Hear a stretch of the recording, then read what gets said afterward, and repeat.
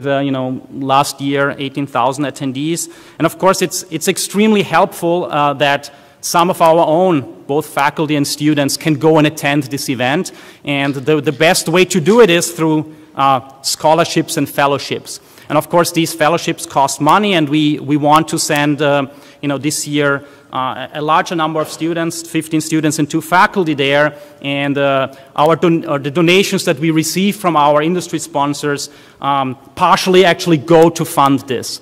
So thank you very much, and hopefully you really also feel good about improving or supporting, helping us improve diversity in computer science, because it's clearly very important, a very important topic, and on our way to get parity of female and male computer scientists. And when you look at some of the quotes, I think it's very impactful for everybody who attends that. So thank you very much for that.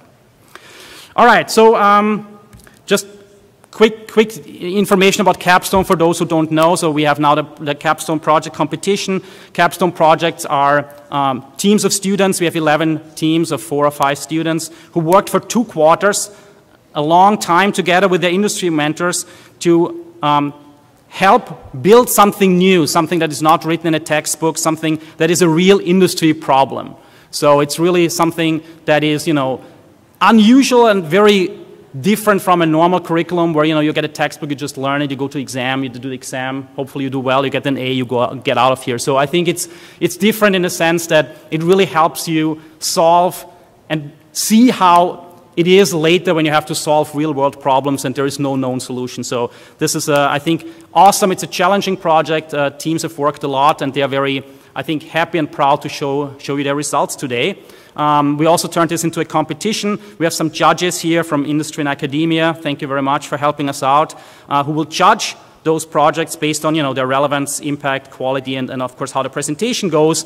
And we'll have some prizes, 2,000 for the team who wins the first, 1,500 for the second, and 500 for the third prize, which is I think a nice recognition of the work you've done.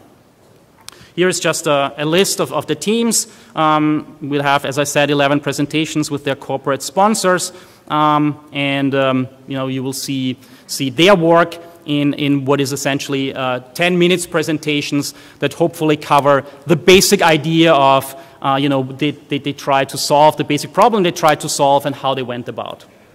And, of course, also these capstone presentations are only possible because we have a number of excellent companies, many of them local, that sponsor these competitions, that take time where their employees serve as mentors to their teams, and that meet over a period of 6 months, often weekly or more than once a week, with their teams to help them succeed.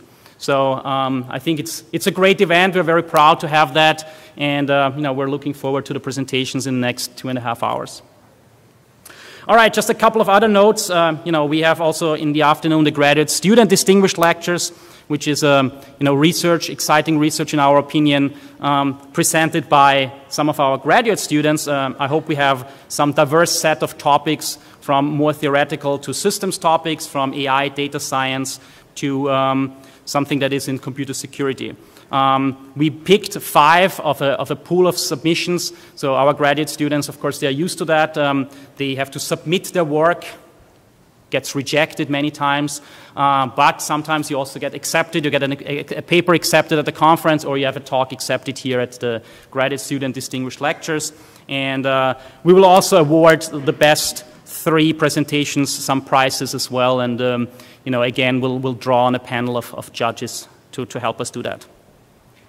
All right, and finally, there is the distinguished lecture. It's David Culler from UC Berkeley, a very well-known person in systems, has done a lot of excellent work. As you can see already from the title, it sounds somewhat interesting, right? What is this? Network systems design for sustainability in the built environment. So if you want to find out, you got to join us for the invited lecture. For the distinguished lecture late in the afternoon. And what is interesting, we tried this last quarter and it worked quite well. We also want to continue with the idea of a fireside chat, where basically David will chat with a couple of our faculty members, less about his research and his work, but more about the person behind the research. How did he get into research? What does he see in maybe, things that are not strictly related to IoT systems and the operating system that he builds for that. So I think it's an interesting, different view on the person rather than just the work that, of course, he will tell you all about in his keynote.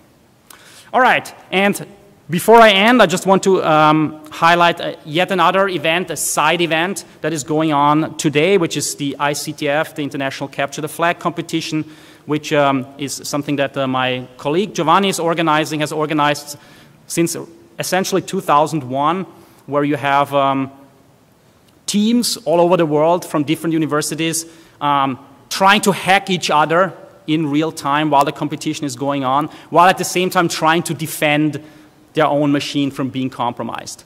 And of course, it's not like in the movie where weird stuff is happening in a graphics way.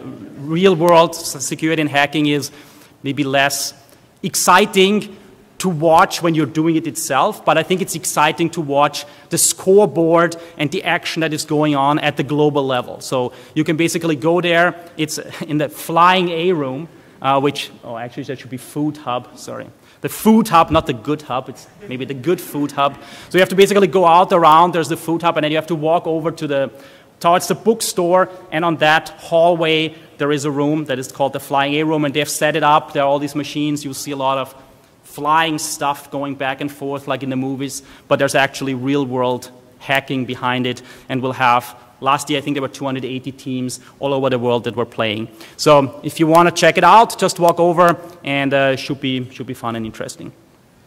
All right, with that, basically the only thing that's left before we ask our first capstone team is to thank you for coming and wish you a great summit. Hopefully you enjoy the event. Hopefully you can stay with us for most of the day, or you just come in and out. And yeah, thank you very much.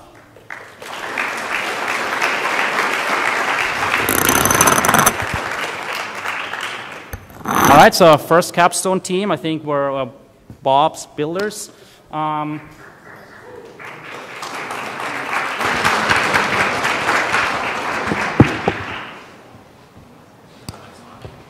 Both mics are on. Here's the laser pointer. And okay.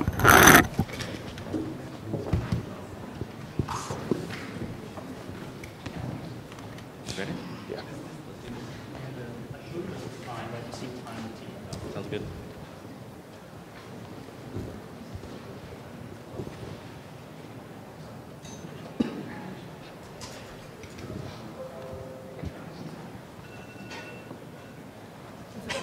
Technical difficulties. Just get started. Okay. All right, good morning, everybody. Thank you all for being here. My name is Kevin. To my left, we have Sean, and to my right, we have Jimmy, Sam, and Natasha. Together, we are Bob's Builders, and for the last 6 months, we've had the honor and privilege to work with Procore. So first off, the presentation went down, and second off, what is Procore?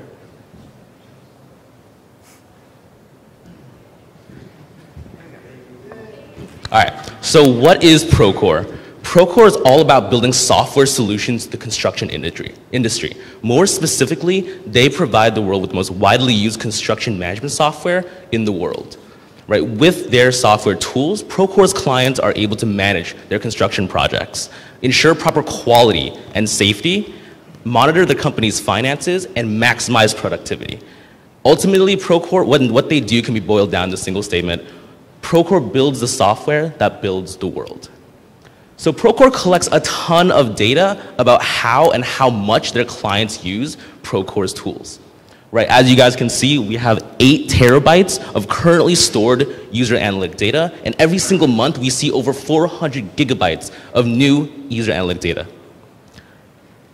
And so this data includes things like, for example, the number of documents or blueprints a client may upload, the number of times any specific user might log into their system, or maybe the amount of activity a specific project gets versus another construction project, for example. And so now we're going to go into our philosophy. We know Procore has all of this data, right? And we believe that data that's well visualized and presented in a clear, coherent manner can help drive new and powerful insight and knowledge. Construction managers and other company leaders can use this newfound insight and knowledge to help drive action and make smarter, data-driven decisions. And so now we're gonna get into a little bit of the problem, right? And ironically enough, Procore's main problem is actually their current solution. So now let's say I'm one of Procore's clients and I want to know some specific piece of information about my company. For example, maybe the most active construction project I have going on, right? How the process works currently is that I would have to call into Procore, talk to one of their employees, and explain to them exactly what I want. From then, I would have to wait for them to figure out how to get this information, get this data, turn it into a graph, visualize it in some way that makes it easy to understand. And here's the worst part. Next, they'll have to screenshot that graph or table or chart or whatever they made for me, take that JPEG image, and then send it back to me in an email. And so you can imagine that is really, really slow and inefficient. Let's say maybe there was a misunderstanding in what I wanted and what I got back is not exactly what I wanted. I would have to go through this process again and wait up to 24, 48 hours just to get this basic piece of information about my company, right? And so the main issue comes from the fact that this data, which could be really valuable to Procore's clients, is really hard to access and takes a long time to do so, right? And without easy access, this potentially valuable information is wasted. And so now I'm going to pass it over to Sean to talk about our solution and what we came up with to help overcome that problem. Right. So as Kevin was saying earlier, what Procore currently has to do, it's a bit slow, it's a bit archaic, and it can be kind of tedious to have to email back and forth. What they want to do is put the power into the hands of the client. The client shouldn't have to go through this sort of back and forth with Procore. They should be able to make the charts themselves, right? And they should be able to know what's going on within their company. And that'd be a lot better for them. So they can arrange the charts in any way they like, and also they wouldn't have to go through the same process again if they want to make like a little change. So now we're going to be going straight into our demo. So what we have is a simple dashboard, answers a few common questions. What are the most active projects within our company? What tools are being used the most? And, well, I forgot the last one, but we will definitely answer that question. So after this, quick little hiccup, we are going to go into our demo.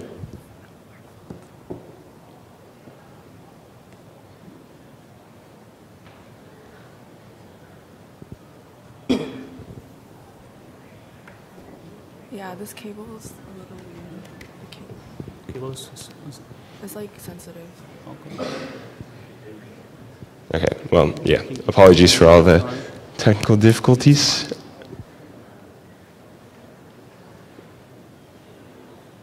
No. Okay.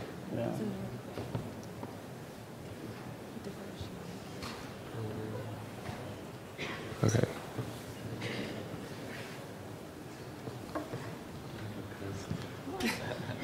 It's okay.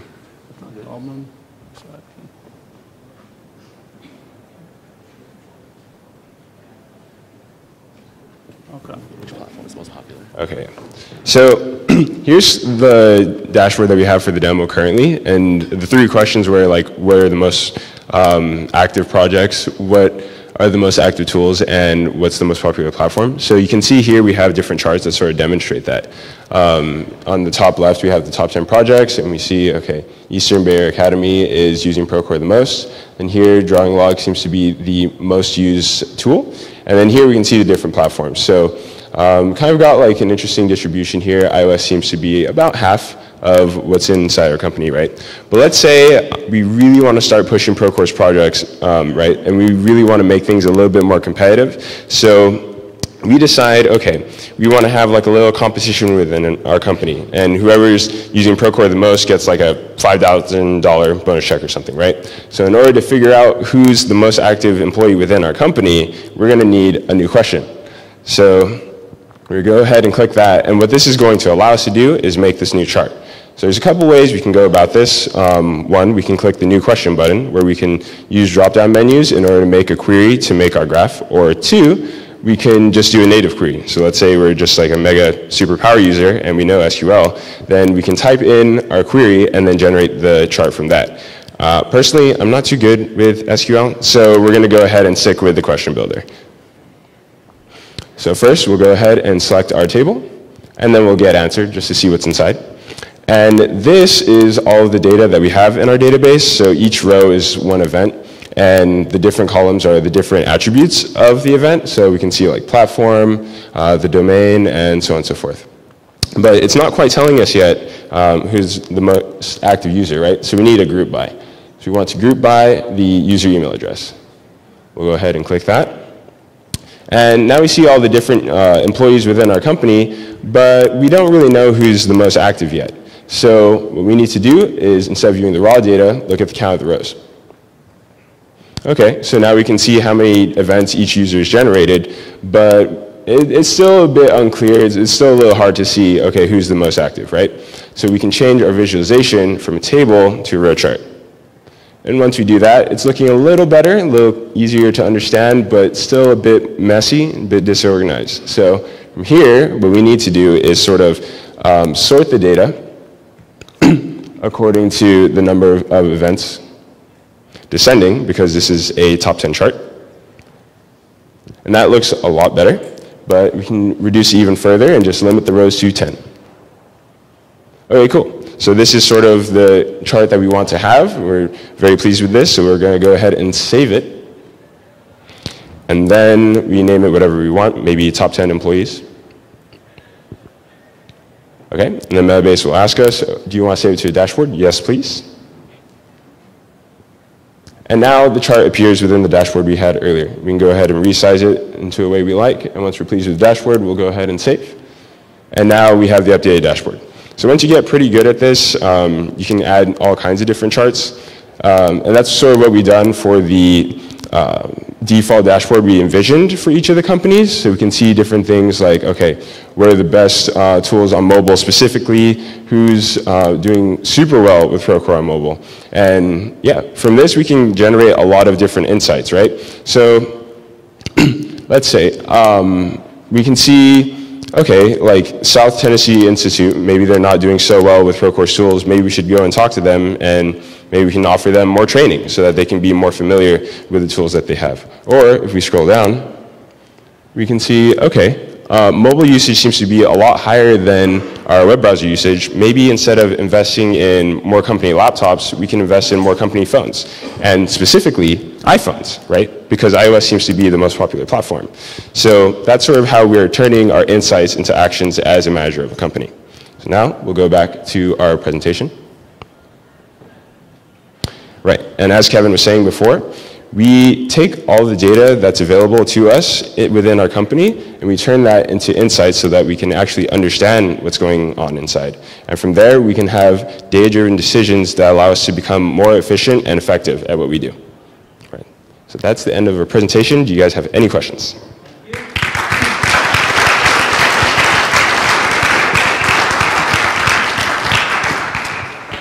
Yes.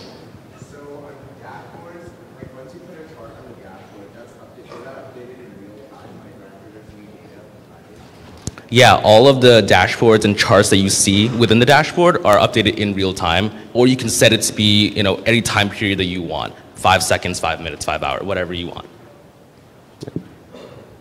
I probably missed one part. How do you translate the user question to the dashboard? If the user can raise any kind of questions, how can you translate it to a dashboard setting so that I will get an answer? So ultimately, what's kind of behind the scenes, it's abstracted out as a form of a question, but really what it is a SQL query, right? You see all these drop-down menus and all these options, but ultimately that becomes converted into a SQL query, which helps us, and we use a tool to help us convert that into a visualization. Good. Any other questions?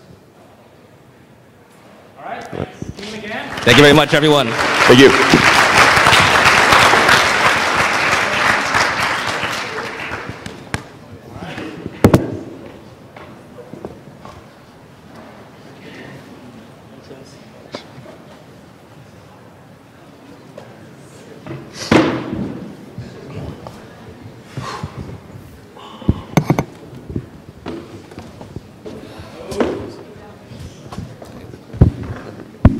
Let me sure this is somewhat stably stuck in so it doesn't fall out. Audio? Audio as well. Audio.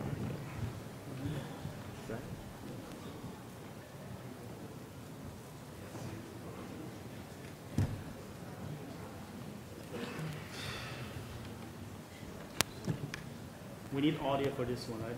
Okay. And guys, I'll give you a counter there, 10 minutes, so you can see Cool. that as well. Thank you.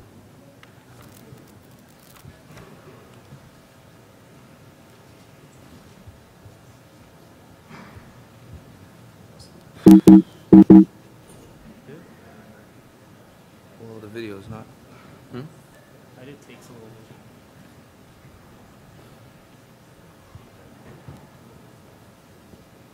It's a little longer than we thought.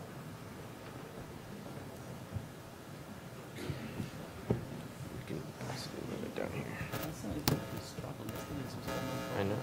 Yeah. Hey.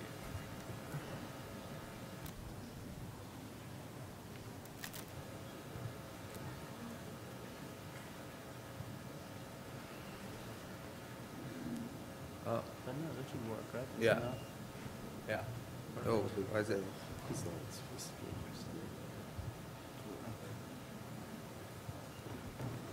Yeah. There we go. All right, next up, Shoot Farms.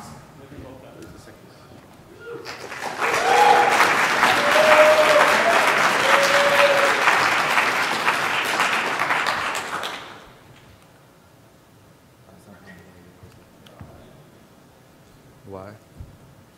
Can you crank up the audio volume a bit?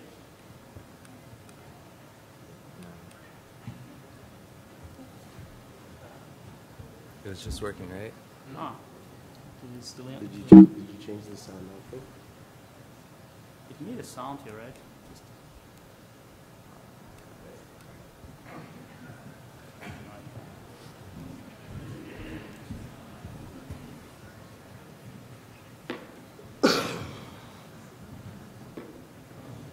Is it coming through?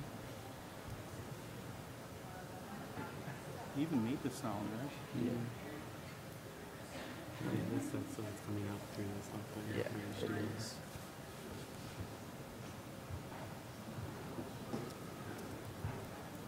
Can you?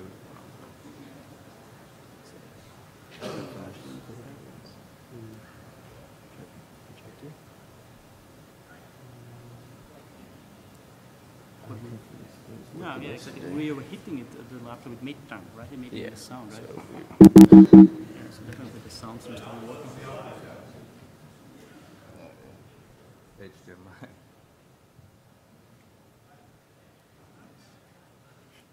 Alright. Alright. Sorry for that.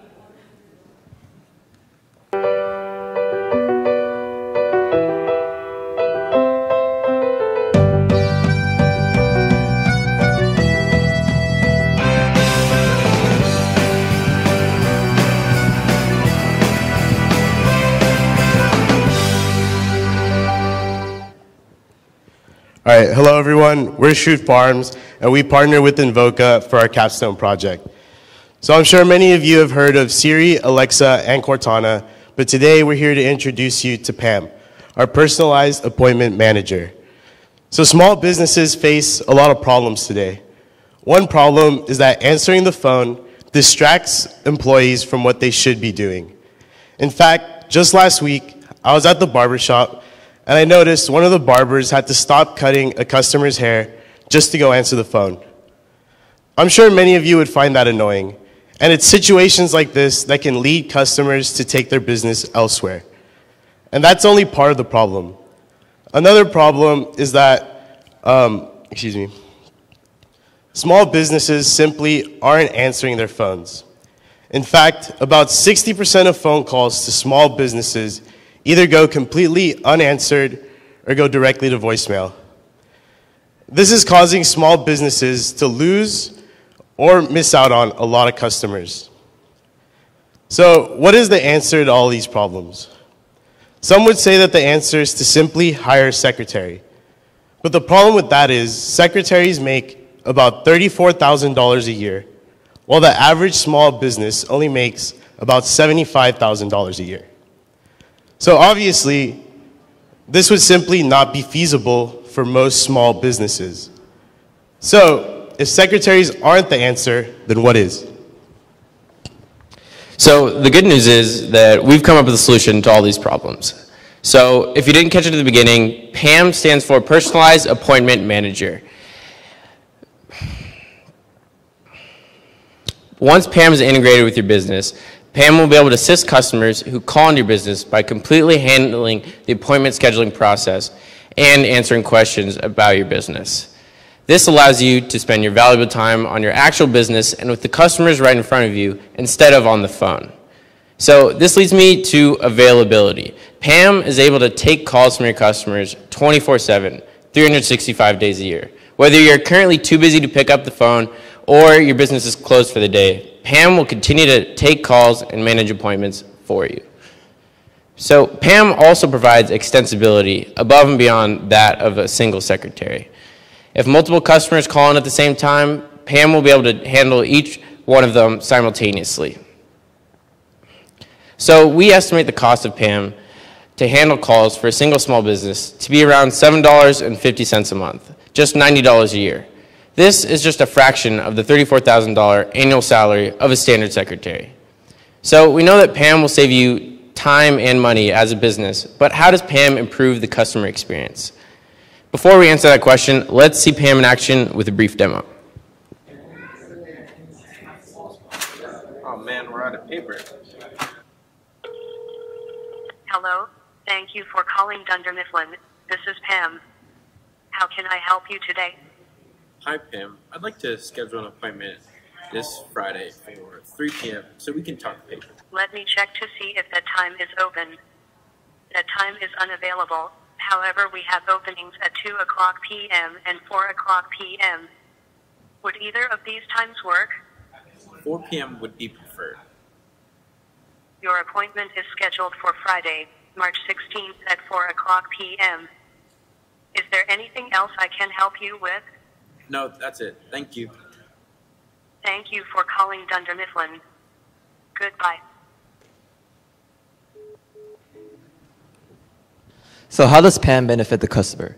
As you just saw in the demo, PAM is a hassle-free experience. The frustrating press 1 for this, press 2 for that, automated telephone system is replaced with a simple conversation.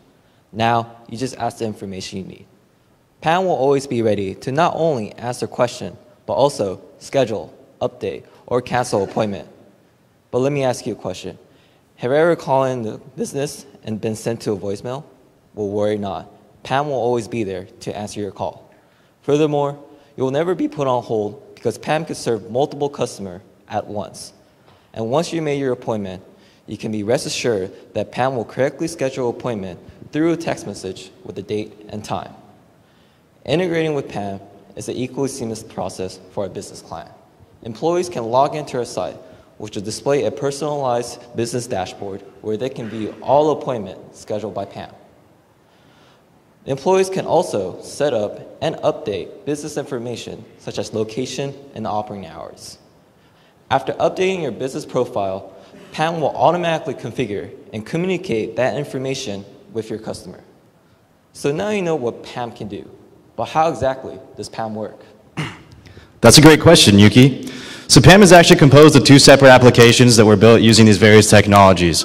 One is a web application for our business dashboard, and the other is a Sinatra server that processes and handles customer phone calls. So this is a simplified overview of PAM's architecture, and at a high level what happens is businesses will register on our website and will store their information in our database. Next, when a customer calls in, Twilio will answer the phone and provide PAM with a transcription of the conversation. In our natural language processing stage, PAM will parse this transcription using a decision tree to determine the customer's intent. If it's determined that a customer would like to schedule an appointment, PAM will detect the date and time the customer would like and then send that information to Google Calendar for automatic scheduling. For other general purpose inquiries, PAM will provide Twilio with a text response, which it can then convert into speech. So PAM is built using Docker, which allows us to run on any platform and scale to meet any sort of business need. PAM is currently hosted on Heroku, but we could easily migrate PAM to another cloud solution provider such as AWS or Microsoft's Azure. Now you might be wondering, what does the future have in store for PAM? So in its current state, PAM can be a great asset to any small business. However, we see a lot of potential to take PAM to the next level, as well as establish a high level of customer retention. One of the first things we like to flesh out is personalization, such that each business's unique personality can shine through PAM. From different voices, accents, and languages, we want PAM to be as accessible as possible. We also think it'd be really cool to allow for custom greetings that incorporate company slogans. Finally, by adding support for frequently asked questions, we could streamline the most common customer phone calls. So right now, PAM is fairly passive. Only when a customer calls in, PAM takes action. But we would like PAM to be a lot more proactive. In the days leading up to an appointment, we want to send a text message reminder to our customer, reminding them of their upcoming appointment. These reminders have shown to reduce customer no-shows by up to 30%, which is especially valuable to a small business because it increases the likelihood of that appointment turning into a real sale. And after an appointment has been completed, we'd once again like to reach out to that customer for feedback as a way of establishing customer trust and loyalty. We also see an opportunity here to inject ads in conversation. So say a customer calls into a salon to get their hair done. PAM could suggest a package deal with the massage as well. In this way, PAM has a direct impact on revenue. Finally, by adding an analytics arm to PAM, we could provide insight on how to make your business a lot more efficient. By looking at phone calls, we could determine an optimal schedule, focus on peak hours, and avoid any lulls in customer traffic. And if a customer calls in for an appointment during a high traffic time, we could direct them to an appointment during a lighter period so that walk-in customers also have a satisfactory experience. And then by looking at the rate of appointments, we could even determine how many employees would be needed to run your business on any given day. So all these features would really help a business maximize its profitability. So we're really stoked with all that PAM has to offer. And before we wrap up, we'd like to give a special shout out to Peter, Jesse, Mike, Nick, and the team at Invoca for their support, guidance, code reviews, and LaCroix. Thank you. And thank you all for your time today. We look forward to having PAM answer your calls soon.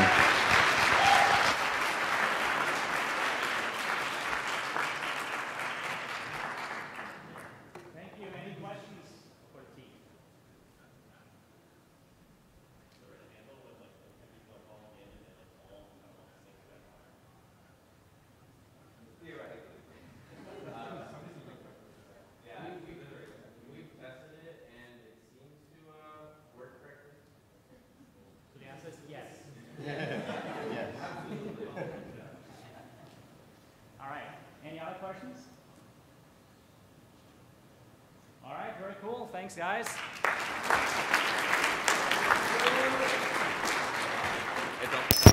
No. All right, next up, Matchfolio.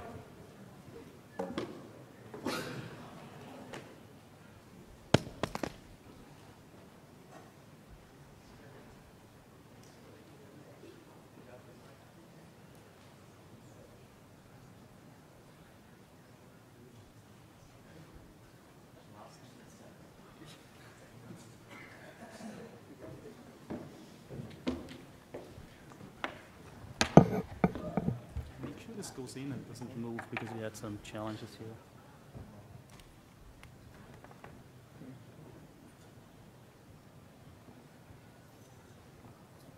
Oh my gosh. Yeah, awesome. The mics both on mute. Okay. All right, you go.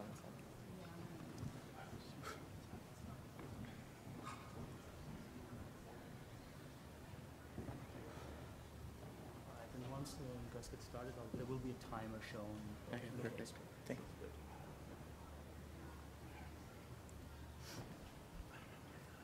Presentation notes are.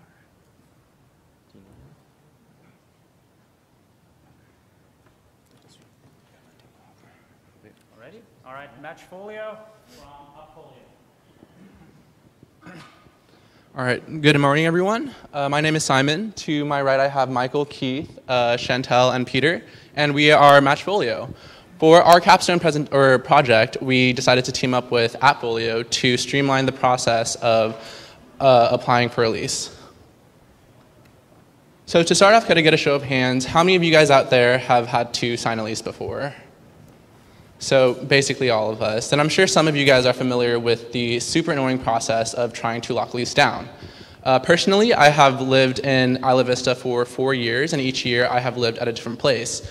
So each time I had to go through the tedious process of figuring out which properties were available for the upcoming school year, then figuring out how to apply to these places, then filling out lengthy application forms, paying pricey application fees,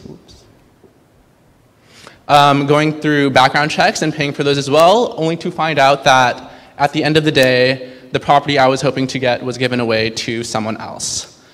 So another issue that I thankfully have not run into is the problem of thinking that you found the perfect place to live, only to realize later on that you're not qualified to live there. What I mean by that is property managers sometimes run background checks on prospective tenants, and that background check can come back with things like your credit score isn't high enough, or you don't make enough money, or you have a couple felonies on your record. Just some small things like that that can disqualify you from living at a place. So with Matchfolio, we hope to eliminate that issue along with all the other inconveniences that come with trying to find a lease.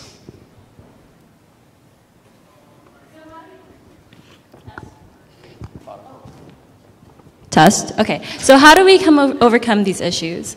Well, our team Matchfolio has created a housing search mobile app that allows users to like or dislike properties that are filtered by their preferences and pre-approved by their background check score.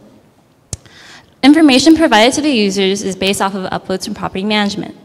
By condensing all these property listings into one app, Matchfolio removes the need to go to different property management websites and tediously check off specific information users would want to see in their potential housing.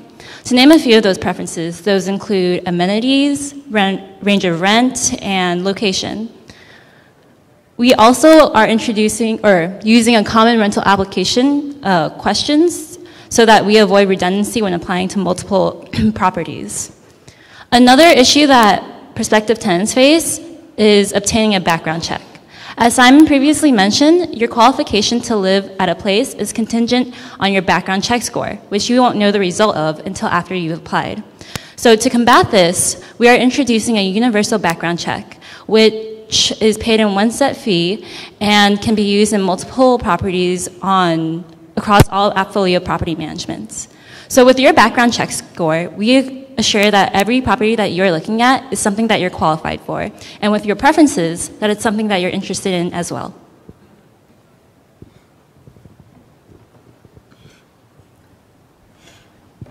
All right, and with that, we're just going to walk you through how easy it can be to sign up for this app and use it in its full duration. So let's go. We'll pretend we're signing up as a new user. Okay.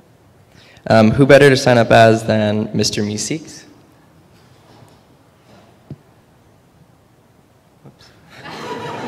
Definitely not that. We'll try that again. Okay.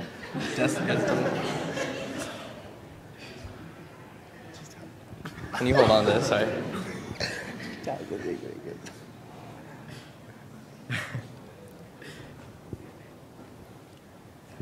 Super secure password.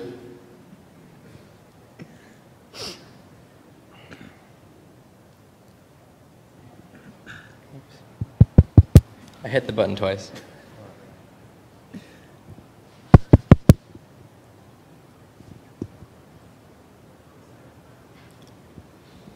All right, and like that, we signed up and logged in. Okay, so the first time you sign up and log into the app, you're going to have to do the most things that you'll ever have to do. And in part, what you do is you sign up using your background information and you fill out your personal information. So right here, this is Mr. Meeseek's personal information. For the sake of demo, we went ahead and pre-filled this out. So we'll save that. And next, this is your rental application page. This is what makes our app so nice, is you only have to fill this out once. Although it may be tedious the first time, you only do it once and in one place, and you're good to go after that. So let's pretend we fill this all out, boom, boom, boom, and submit. At this point, we're using decision-based screening to run a background check based on all the things that Simon and Chantel mentioned. So once that is complete, you're presented with our home screen and basically the app, how you're going to interact with it. Before I get started on the picture, I'll show you the top left corner. You have a drawer navigator that can take you back to that personal section we just filled out and the rental app page, as well as a preferences page. This preferences page allows you to choose what you want in a house, whereas the background check says, okay, are you qualified for this? So in a way, we're saying, look, we're only going to show you places that not only you would be interested in, but also places that you're eligible for, pre-qualified for. So like that, we're presented with this property, and it's going to be a bunch of other properties consecutively. And how it works is, if you're interested, you're going to swipe right, like this. If you're not interested, you're going to swipe left. If you want to make your decision based off of simply one picture, you can go ahead and do that. I disadvise doing that. Mike here has had some experiences in a different but similar app, and he'll tell you about that later. But so anyways, if you want to see some more photos, you can click on it, see its location, you can check out some more photos, you can see what it offers, what kind of amenities, and you can even contact the owner. But at this point, it's strictly about finding places you're interested in. It's very spontaneous. If you're trying to find a lease quickly, you can do that easily. And it's all made to be simplified because this process is so tedious. So I'll hand it over to Mike and let him tell you about the rest of that. Okay, cool. So if I'm using the app, right off the bat, I already know I can only afford houses that are maximum $2,500 a month. So I'm going to go ahead and set my preference. Mr. Meeseeks can only afford houses that are... Right, Mr. Meeseeks. Anyway, so I set my preferences to a maximum rent price, and then I'll go ahead back to the home screen. And now I'm presented with houses that are only at most $2,500 a month. So I can just go ahead and look at them. This one doesn't look too great. This house looks pretty nice. I'll swipe right on that. This kitchen looks really nice. I don't like the look of this, so I'm going to swipe left. And this one looks pretty good as well, so I'm just going to hit swipe right. So now that I've swiped and indicated my interest on a couple of properties, I can go ahead and head over to this matched properties page. And what this is just a list of the properties that you've indicated that you're interested in. So you can reference back here. You can go ahead and click on them to come back to this information page.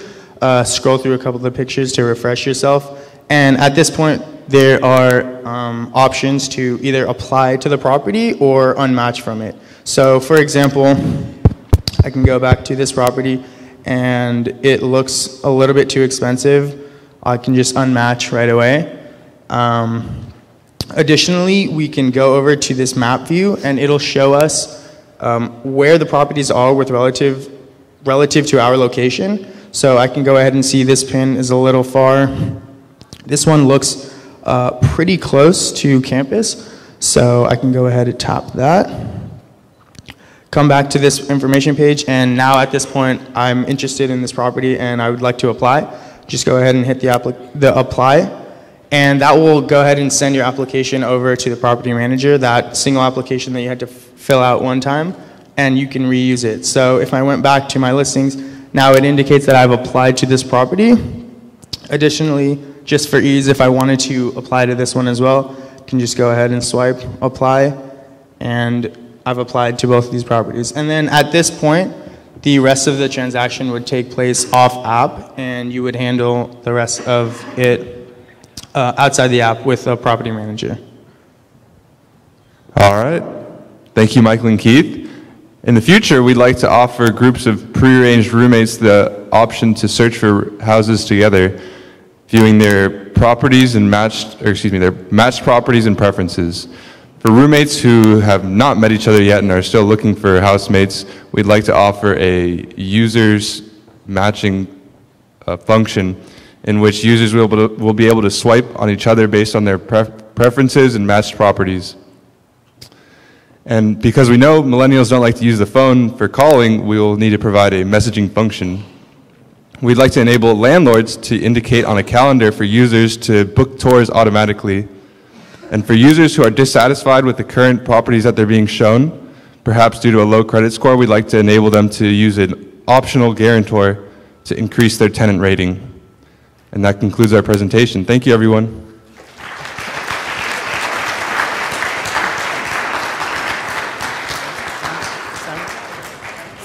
Any questions? Just to give it a mic so that it's easy.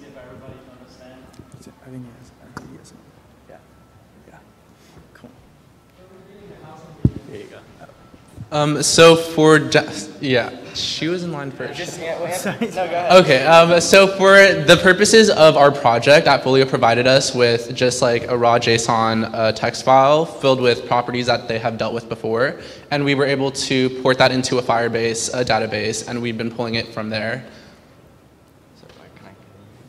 So kind of had a question based on the information that you're asking people to fill in. How are you handling security of all this, making sure that people's social security numbers aren't stolen? Okay, so when we store like the information in our database, we're encrypting it with, we're gonna have like a public-private key pair, and we use our private key to encrypt everything into our database. So the application has the public key that will encrypt everything, and then we have our private key when we need to send it out to the property manager.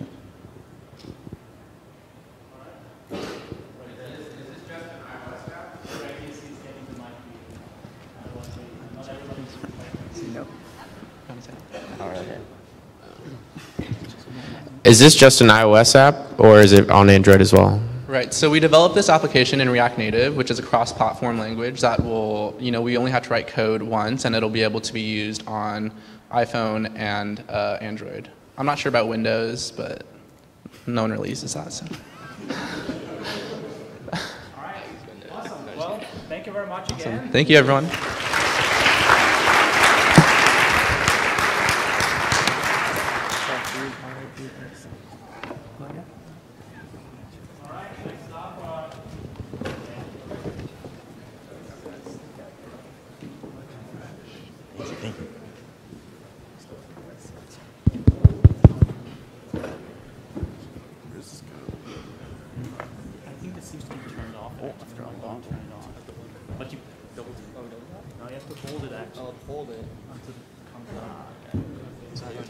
You know how to use it, right? Yeah, you just tap it. It's green. It's green's good. Have it. Fetching the adapter? Yeah.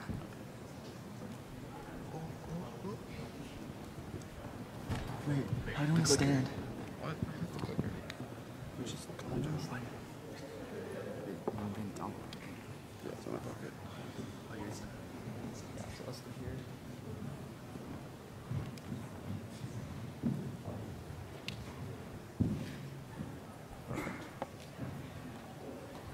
All right. Team Workday with Workday.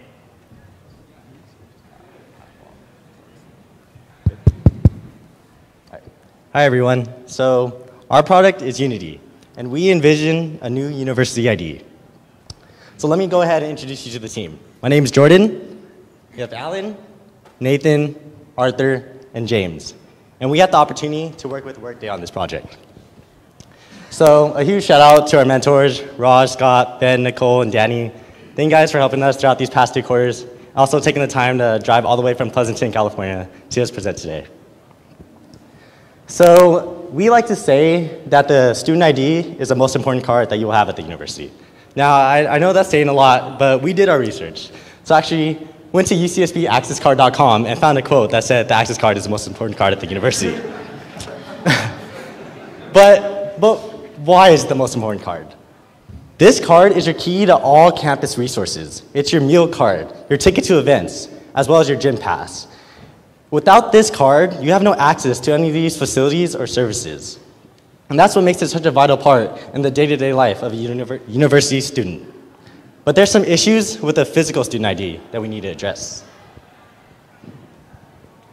The physical access card is simply outdated, and there's a lot of problems with this. The first one is retainability. If in the picture you lose your ID card, you lose your access to all the university resources that Jordan just talked about. Next, it deteriorates. Here's a picture of my access card. As you can see, the picture is really rubbed off and the barcode no longer scans. And lastly, it's fragmented. If I wanted to get information on university resources, such as the Recreation Center or the Dining Commons, I need to physically navigate to 2 different websites in order to get this information. So our proposed fix is Unity, which is a mobile web application that is both the physical access card and also access to university resources.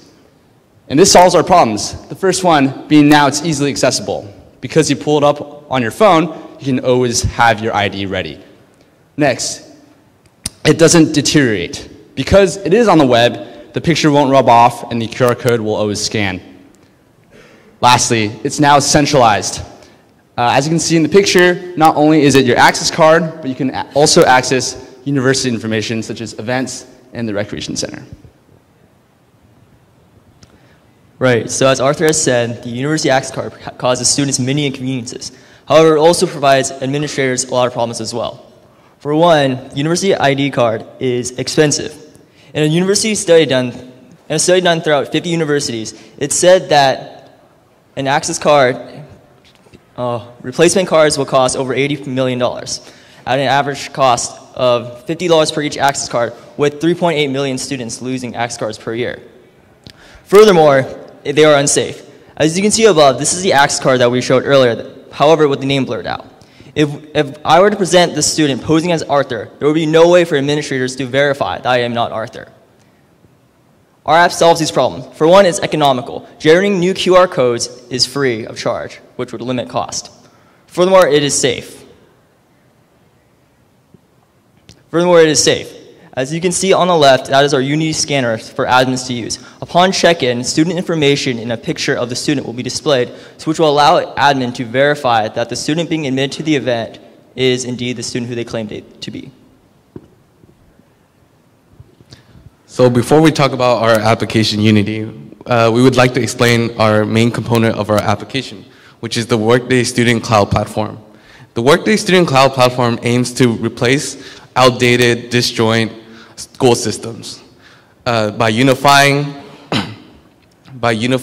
these systems into one customizable application. This application manages things such as student finances, student records, and also academic advising and much more. Our application interacts with the student Workday platform via REST API calls. So now we're going to talk about the architecture of our application. So Unity is comprised of two main applications, one of which is a mobile web app that allows students to log in securely via OAuth 2.0 with their Workday credentials to access their QR code. And then our second application is an Android QR code scanner that allows admins to check in students and also verify them against the student record store on Workday. These two applications make up Unity, and Unity as a whole expands on top of the Workday cloud system to provide a robust solution for student identification. Also, we have our app stores other data, such as events, check-ins, and facilities on Firebase. And then now we're going to go into our demo.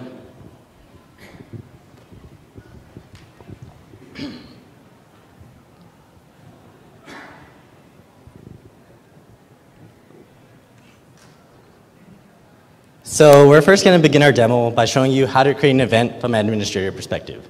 So with admin permissions, we have a create event button, and after clicking on the button, we have this page where you can fill in all the fields for the event. And that include event host, event name, event type, date, location, and so on. And for the event that we're going to create, it's going to be summit.cs.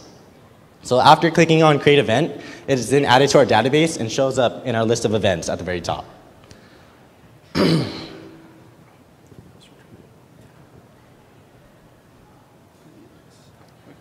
So now we're going to show you how to check in students to events, also through our Android scanner application. So Nathan right here is going to log in as B King with administrative permissions into this application. And he is then presented, again, with a list of events. And as you can see at the very top, we have summit.cs. So after clicking on that item, we're going to be presented with a camera. And this camera is now ready to scan QR codes. So we're going to have our student, Arthur, have his Unity application open with his QR code and be scanned into the event.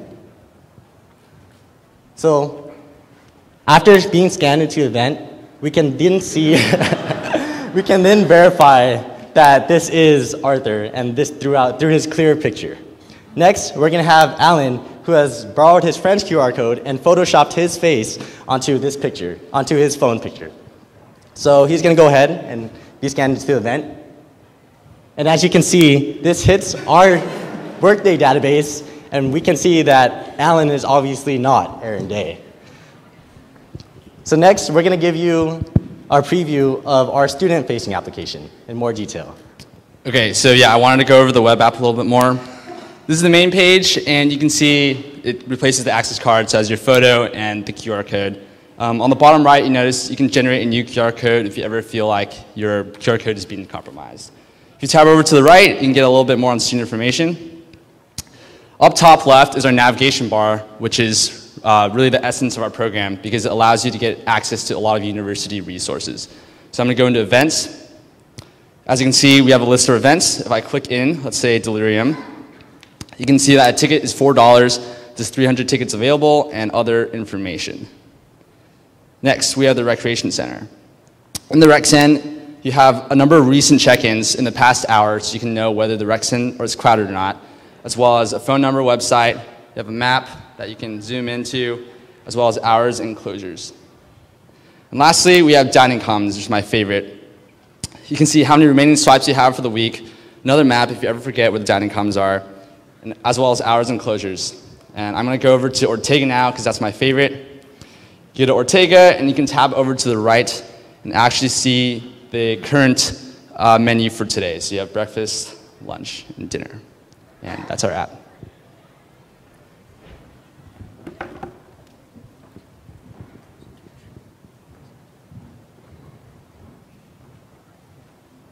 So Unity is built to be easily adaptable to incorporate existing UCSB institutions.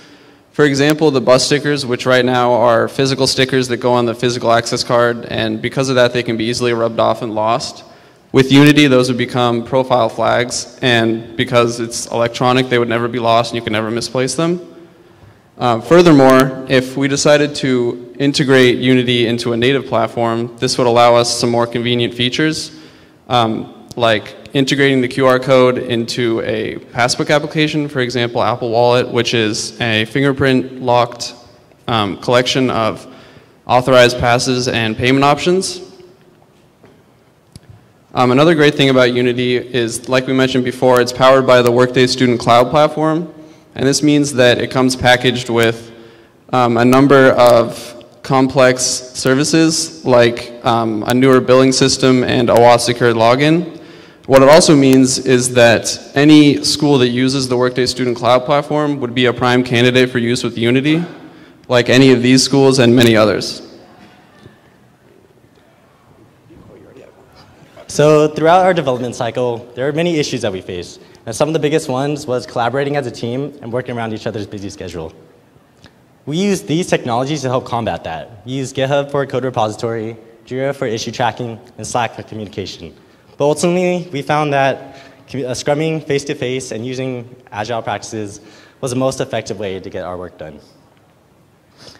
Another huge issue that we faced was the amount of new technologies that we had to use. None of us had any experience interacting with Firebase or coding in Kotlin or working with any of Workday's APIs.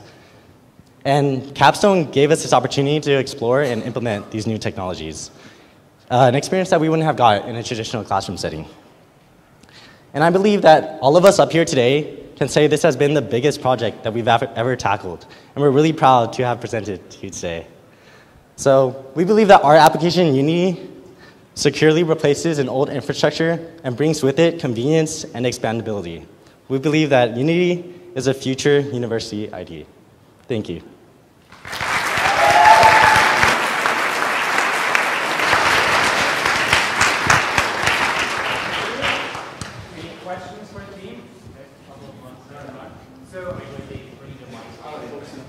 So I was curious, like, how easy would it be to integrate this with like existing services, as well as like how easy would it be to support like importing data from like existing admin services, right? Because like we just redid Gold, and you know, one issue with this is it like if it replaces completely, you know, all of this infrastructure, it's going to take like a big cost to like merge everything. Right. So that's a good.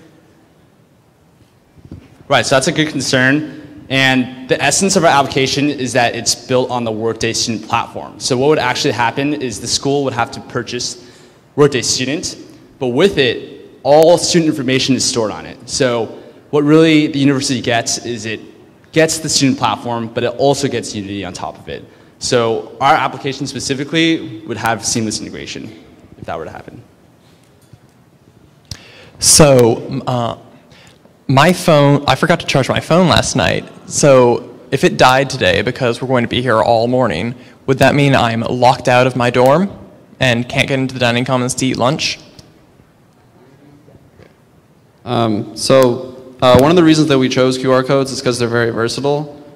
For example, you could just print out the QR code and keep it in your wallet like you do with access cards, or you could have it on your phone as part of Passbook, something like that. You could really do anything you want with it. So that would solve people without smartphones and people with dead phones. Or you could log into your friend's phone and get it that way, because it's everywhere. Awesome. Thank you very much again.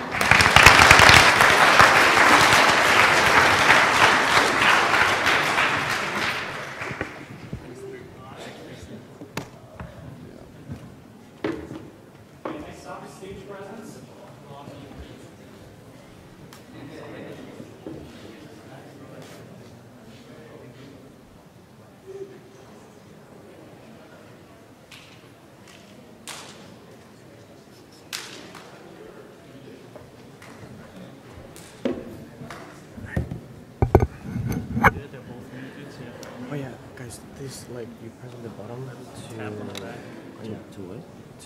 activate it. Currently they're muted. Now they're unmuted. So red means muted. Red is muted. I don't need it. Do I have to use it? Mic? Yeah. Oh, you don't?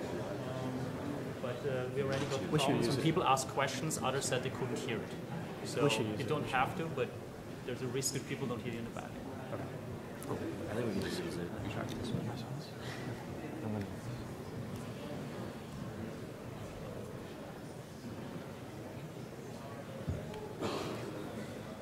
All right, ready whenever you guys are. Hello, everybody.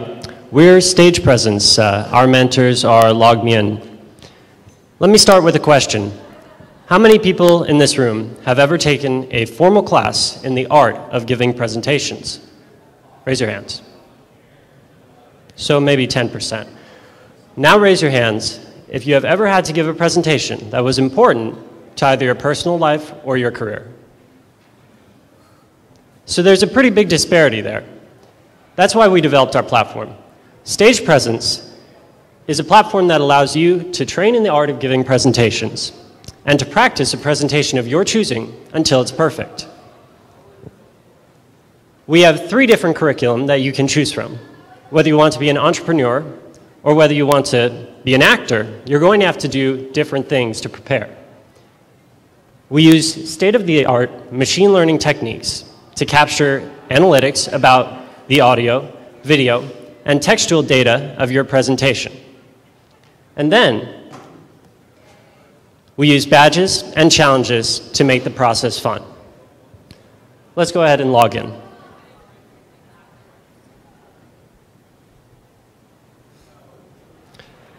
So I'm on the entrepreneur path, as you can see. I'm here giving a demo. This is your hub. This is where you see your curriculum. Each section is themed along something you might do in your chosen career. As an entrepreneur, we often have to give demos. So that's what this first section is about. Now, one thing you have to do when you're giving a demo is speak precisely and quickly so that you can meet your time limit. We're going to do a challenge, an articulation challenge that will help us show what that kind of thing is. This is a tongue twister challenge. Simple, right? The goal is to speak clearly and to do it quickly within a time limit. We're going to have our TA, Steve, help us with this challenge.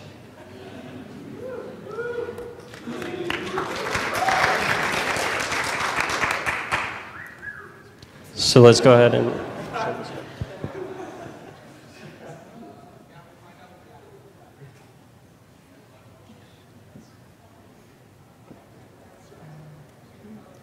Steve might need to see the script.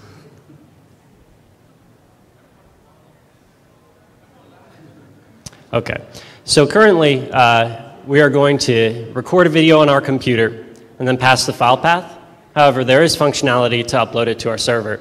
Since we're running it all on one computer, we don't need to do that today. Now, Steve, you should try to speak clearly. Try to do it within a reasonable amount of time. And if you want, you can move back and forth. You can modulate your pitch, and you can do facial expressions as well.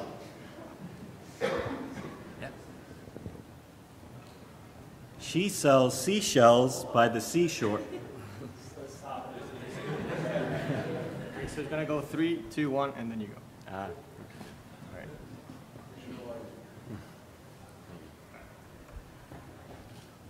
She sells seashells by the seashore.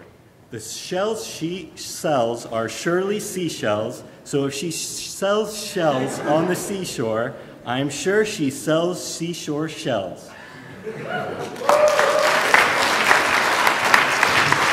Thank you, Steve. All right, now we're going to go through a little bit of extra processing to get this video where it needs to be. And watch Little King of the Hill while we're at it.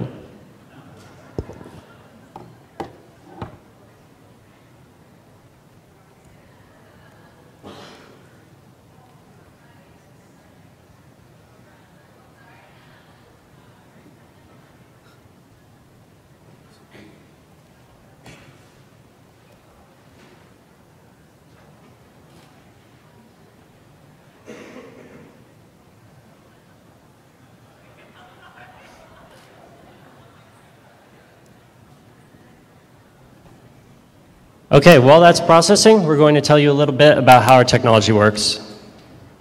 So first, after you give us the video of your presentation, we decouple it into its audio and visual elements, so we're able to process those parts independently. As far as the audio goes, we extract a transcript of what you said, and afterwards we see how quickly you spoke during your presentation, because if you speak too quickly, people might not be able to keep up, and it might not be able to understand what you're saying. So, and if you speak too slowly, no one's going to want to listen to you speak at all.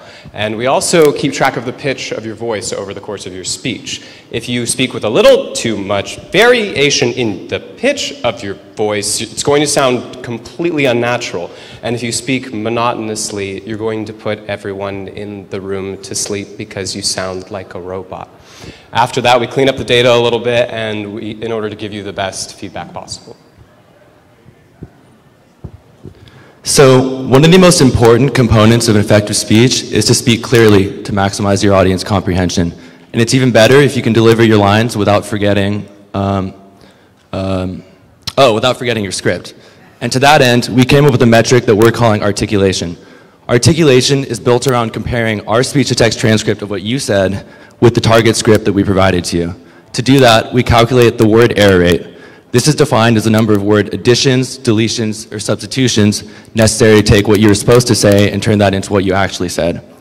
If that sounds a little high level, you can glance at our slides for an example. Additionally, we use machine learning analytics to extract the emotional content of your speech. This is important because, as we all know, a dry presentation doesn't impress anybody.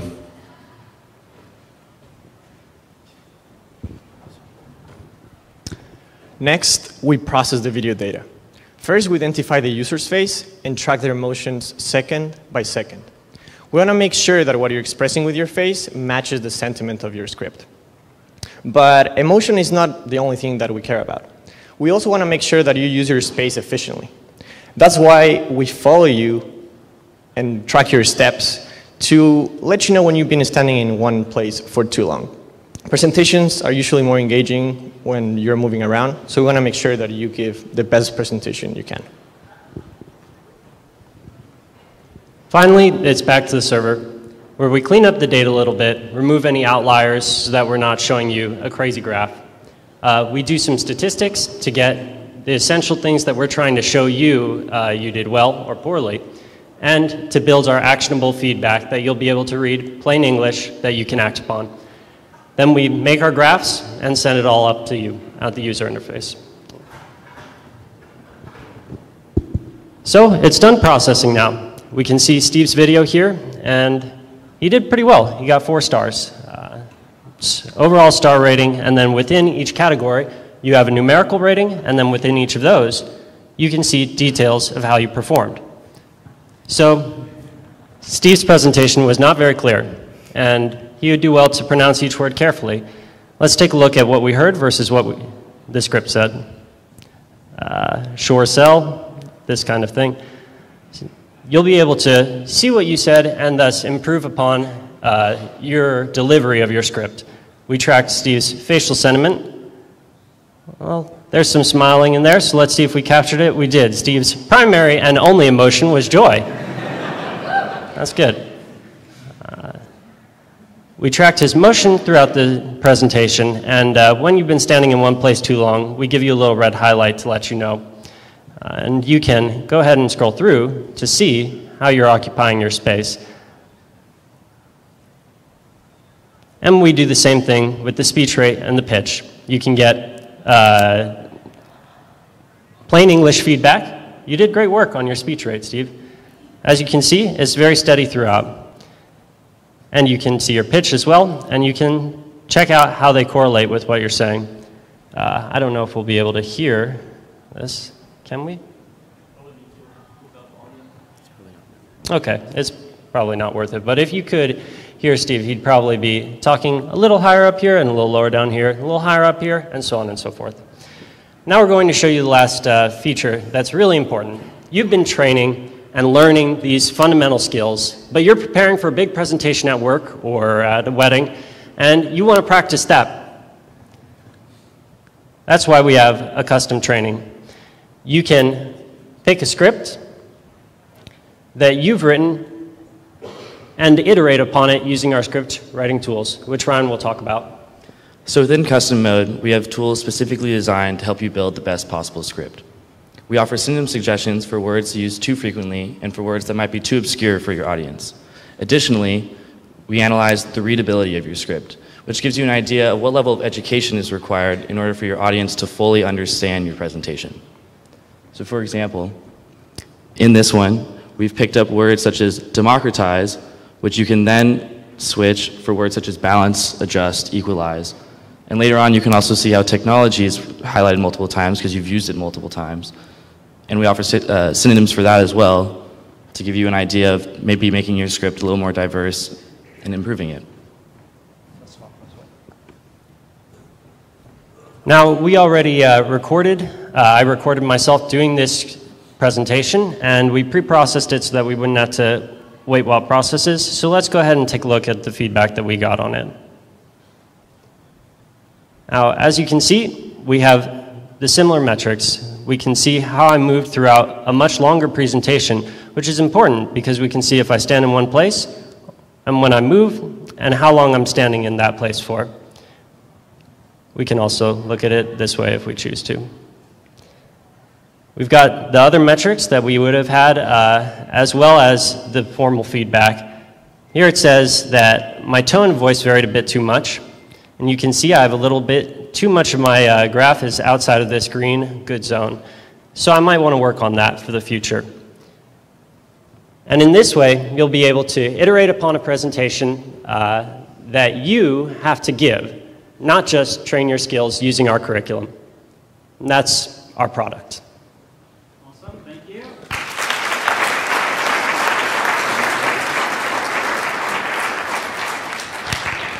Any? No, you use the mic, it's really bad, otherwise they don't hear you in the back. In the future, would you add a y-axis to the graph?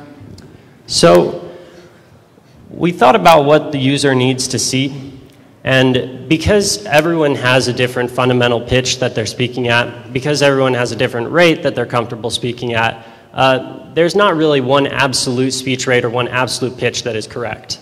For that reason, we chose to just show things relative to where you're speaking and show you a good range and a bad range. That way you'll know, I need to keep it a bit more even, and you can go ahead and go to that point and actually listen and hear it. So it's not necessary. However, you can get that data if you want to right there. Thank you. Quick second question over there. Can you speak to your technology choices and what's doing all this? I'm sorry, our technology choices end. Yeah, what are you using for measuring all these? I guess we can go one by one. No, it's going to be quicker. So we use Librosa to calculate speech spectral data, so the audio data like your pitch. We use Watson to calculate the transcript, and then we will feed that back into Watson to get the sentiment. We use the Google Video API to get your facial coordinates and the emotion at each frame. And then we use, and OpenCV as well for backup video processing.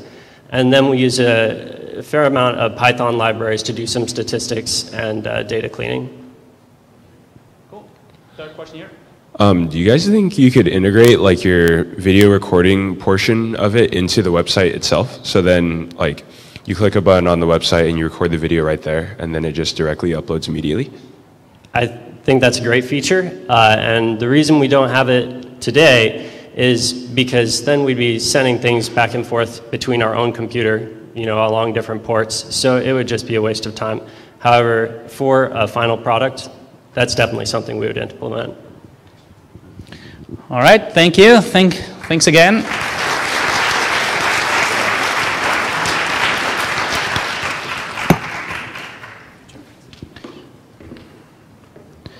All right, next up is perception with aerospace.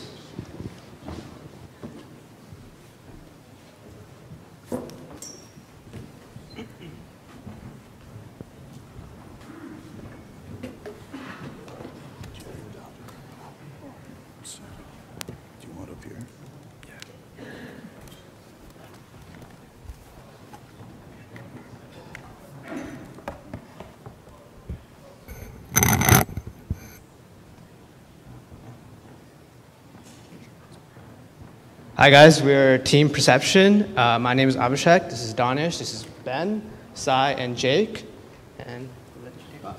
Cool. So, in an age where big data is growing and gaining popularity within the industry, many companies today have massive data lakes with more data than they know what to do with. And on top of this, data begins accumulating quicker than humans can process, and it just begins to stack up. So the solution to this is large-scale automation using AI and machine learning models to quickly process this data efficiently and, just process that data efficiently. So our partner company, Aerospace, came to us with over 100 terabytes of video data and no viable means of processing this data. They wanted to be able to track specified objects within a video. So what we did was create an API that takes in a target image with a specified object and a video in which someone would like to track that object in. And we return that same video with a bounding box around the target image or target object and a label for that object. Our product features two main components, an object tracking API as well as a web app. The object tracking API is wonderful for its plug-and-play properties that are crucial for a large base of use cases as well as platforms. And on top of this, we built the web app so that we can have a very easy-to-use user interface for our customers. This way, within the clicks of a few buttons, they'll have a process video in hand. Say, for example, we have an aviation enthusiast who wants to track airplanes inside a video. All he has to do is upload an image of the airplane he wishes to track, the video itself, click process, and then within a few minutes he has a processed video. Some of the use cases we can apply this to are military applications, say satellite imagery and telemetry. Along with this, we have surveillance. It can be military, police surveillance in general. As well as consumer sports, say if a sports announcer wants to track a soccer ball during a match.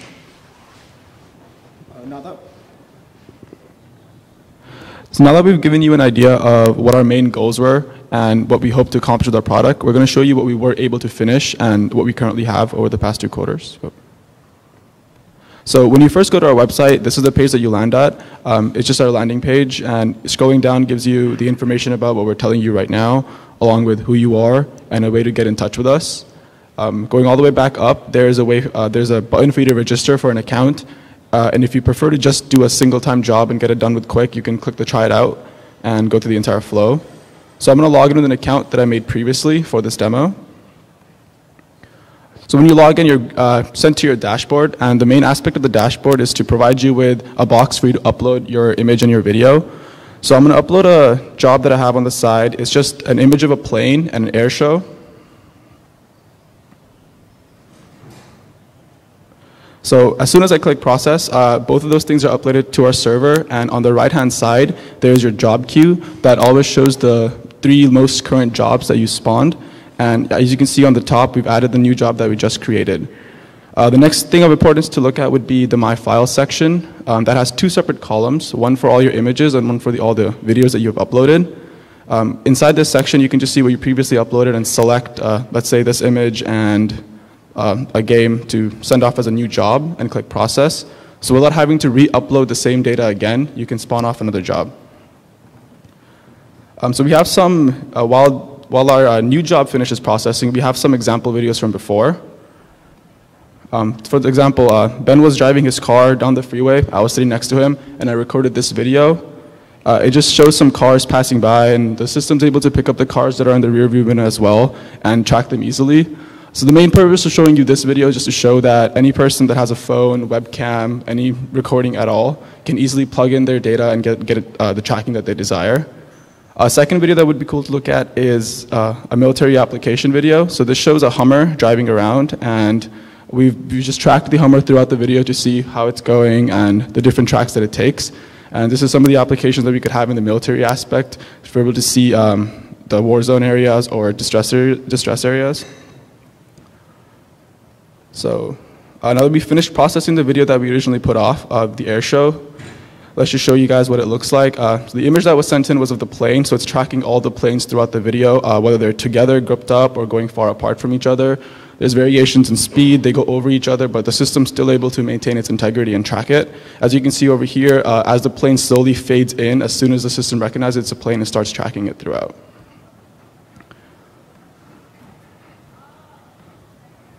So with this being such a big product, there were many things that we could have focused on, and we chose to put the main 3 features that we have as these. A, we wanted to have a seamless user interface so we could have a high customer retention. We believe that if your system is easy to use, neat and clean, people will want to keep coming back whenever they have a use case for it. The second thing we wanted to focus on was having high accuracy in the object detection so that, if you want to track a plane, it's not accidentally identifying a bike or a car as a plane, and it's only identifying the plane. We accomplished this just by testing and making the filter very tight-knit for what it would identify correctly. The last thing we wanted to focus on was having high scalability. We wanted to ensure that as more customers come and more clients want to upload their data, our website doesn't slow down to a crawl or become a hindrance to use. So we were able to accomplish this by making the job tracking asynchronous. What that means is that when you want to track an object, that's sent off to a separate job queue in the back in a server. So the main server that's for the website is able to just focus on customers and making sure that your experience is clean. To implement our seamless user interface, we have 2 main user flows. The guest user flow is for first-time users who just want to try out our product without any registration process. Our second user flow is for recurring users who can create an account and gain access to the dashboard that provides extra features to enhance usability. Our dashboard is the hub for managing user activity and media. We save the files that the user uploads so they do not have to re-upload the same files again. With this, the user can mix and match images and videos to create different outputs.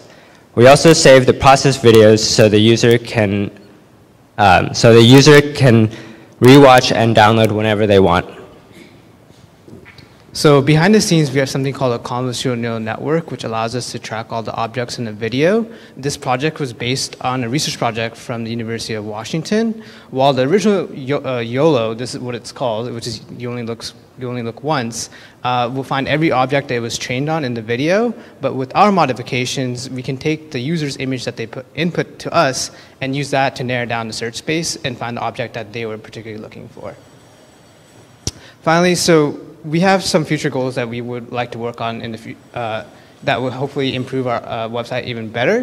One of the first things that we want to implement is something called a Siamese neural network. Currently, we're able to the user able to upload an image and we can find a general object in the video. But with this network, we can, let's say, for example, the user input a red car and he gave us a video with several different types of car. We can track that specific red car throughout the video.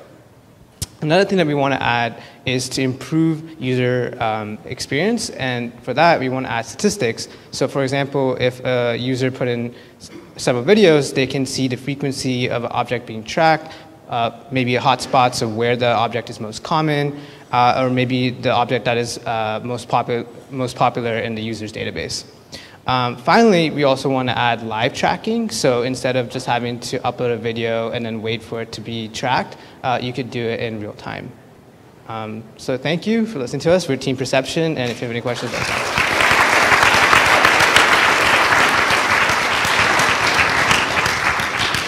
Questions for the team? How do you implement your video this kind of tracking algorithms? Do you use existing software or you develop your own? So we do we use existing software. So behind the scenes, we have something called OpenCV to do the original video processing, and then we use the YOLO network, which is written in C, to do fast processing. And on top of that, we do some of our own modifications to be able to take in an image, find what the object is in the image, and use that to find the objects in the video and track only that specific object. All right. Any other questions?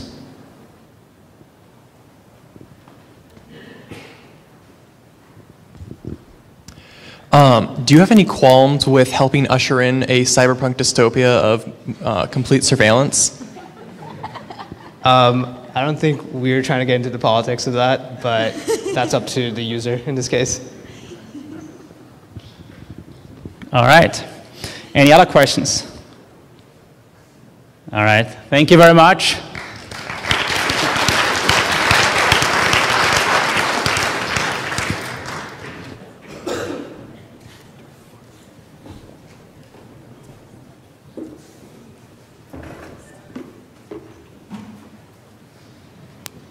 All right, next team is preparing a Game of Thrones together with Northrop Grumman.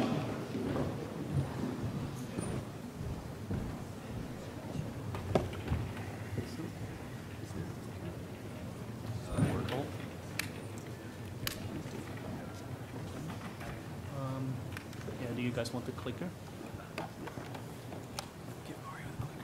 You might have to turn it on the side. There's like a...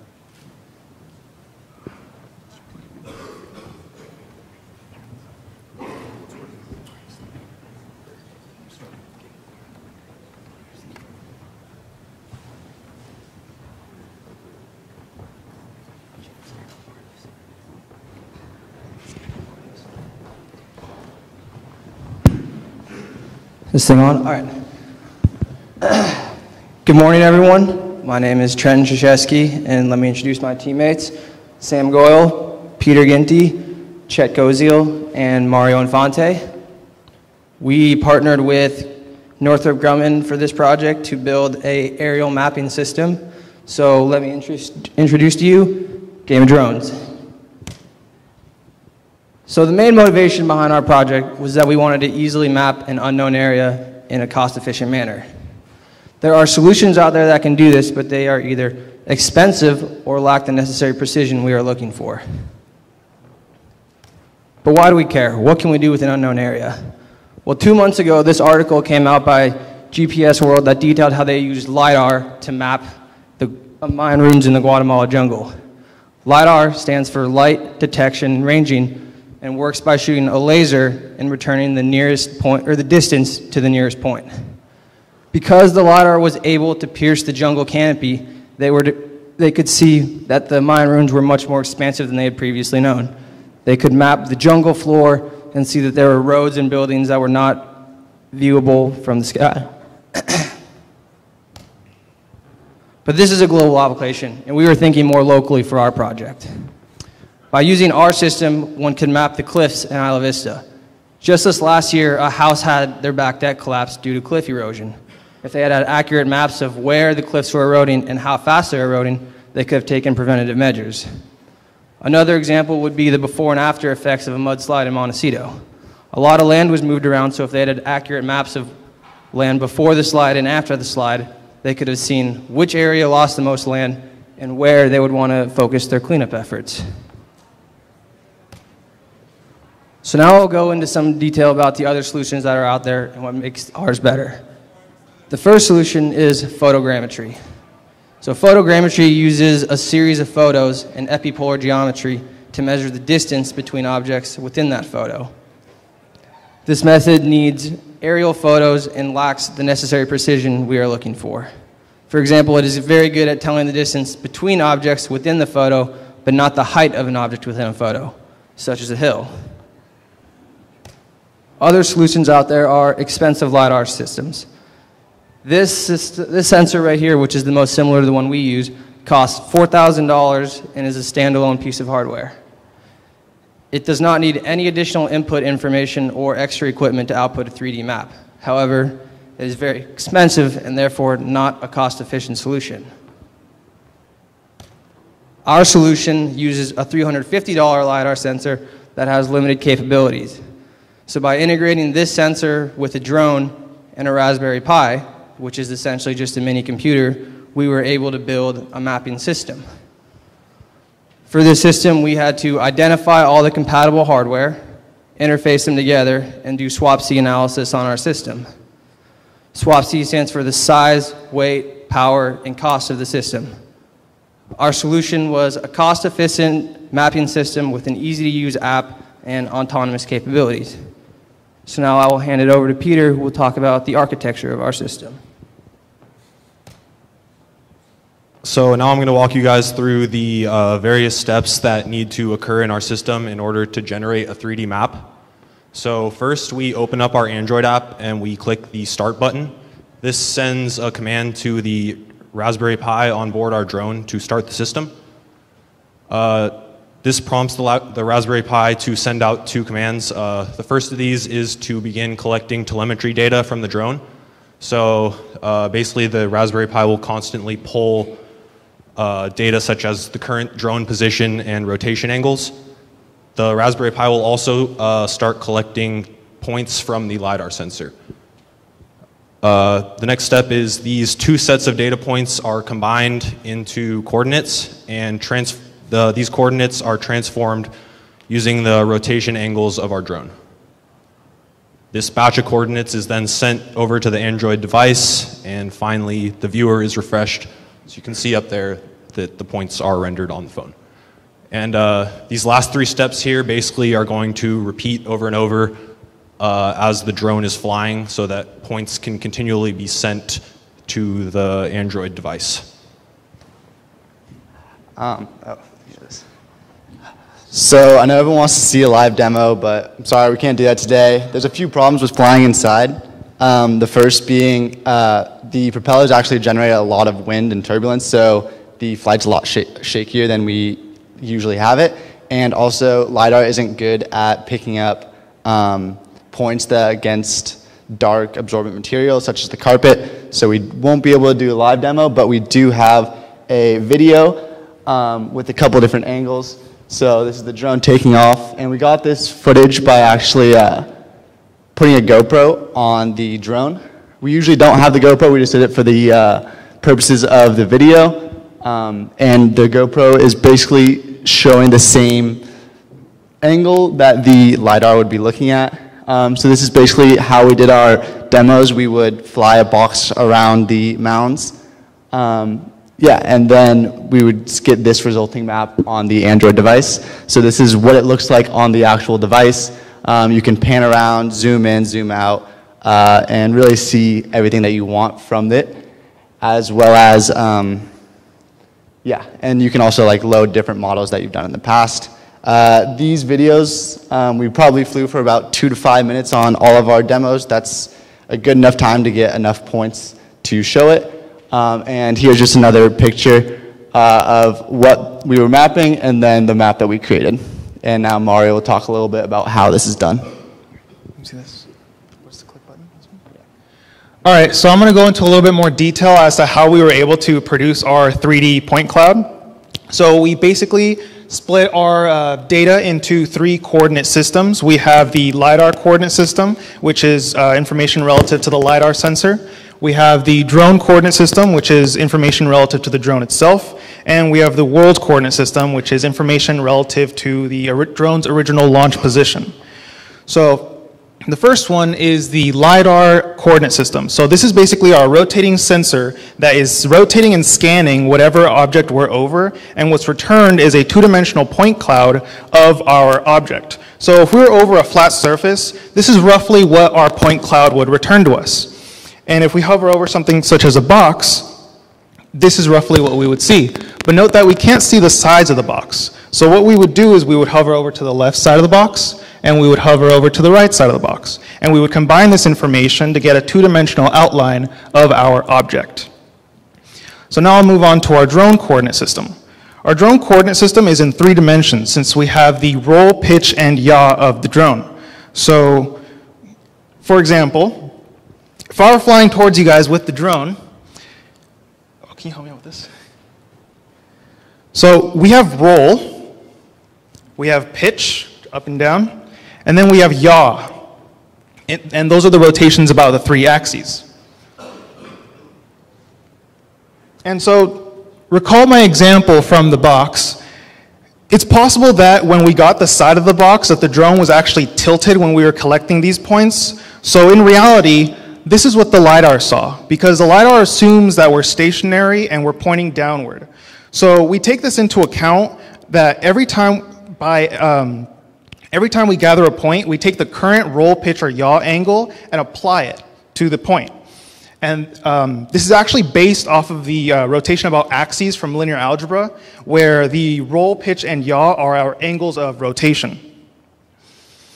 So now that we have our point cloud and we've adjusted for tilt, we can bring it into the world coordinate system with respect to the drone's original launch position. And as we're gathering data, we not only have to account for the tilt of the drone, but also where it has moved to. So as we're moving over our box, we have to take into account, move each point to where the drone is moving to. So when we're flying over the box, this is roughly what our point cloud would render.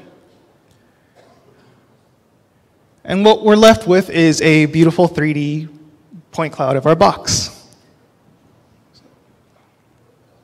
Right, so for future work, what we'd want to do is, the drone has autonomous capabilities, so we'd want to incorporate that with our app so we could select pinpoints on like Google Maps per se, and have the drone autonomously fly over and collect data and build maps itself. And another feature we'd want to add to the app would be stitching maps together, being able to create larger areas. Say we want to map all of campus or all of Isla Vista or a city, we could create multiple maps and stitch them together for a larger scan. And lastly, a feature that would be interesting to add would be being able to see how certain models change over time. So like if we want to measure the cliffs by the beach, we could see how they change over time and how they erode. But overall, we were very excited with our results, and we hope you guys are too. Thanks for listening, and any questions?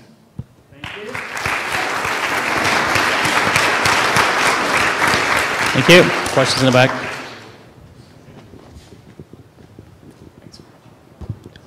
Do you guys perform any sort of like GPS tracking with the drone? Because say like you send the drone out a few miles, it might be useful to know where you're taking the image from. So the drone does have GPS tracking capabilities, but it returns GPS coordinates, and that wasn't necessarily accurate enough for us to measure. Like let's say we're 5 meters to the left or 5 meters to the right, the GPS coordinate will still be the same. So we used velocity returned from the drone and then plot through the course where the drone is flying. Cool. The GPS is available off the drone. Cool. Thank you. Any other question? All right. Thank you very much.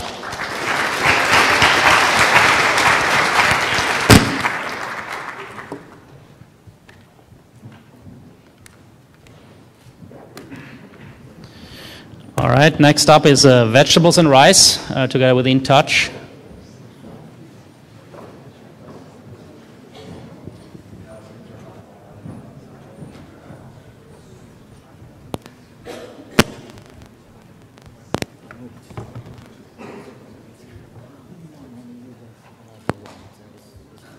Check, check.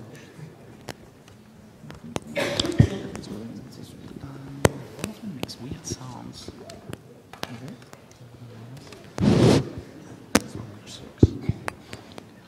Where is it?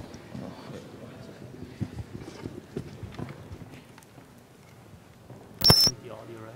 Yeah, yeah. We have to. For him, we need the audio in the on the computer. Audio. They connected the audio for the laptop. Just make sure it's on. Okay. Check the audio first. Audio. Wait a minute. Because of the I test. think audio. Audio's on. I think audio should be.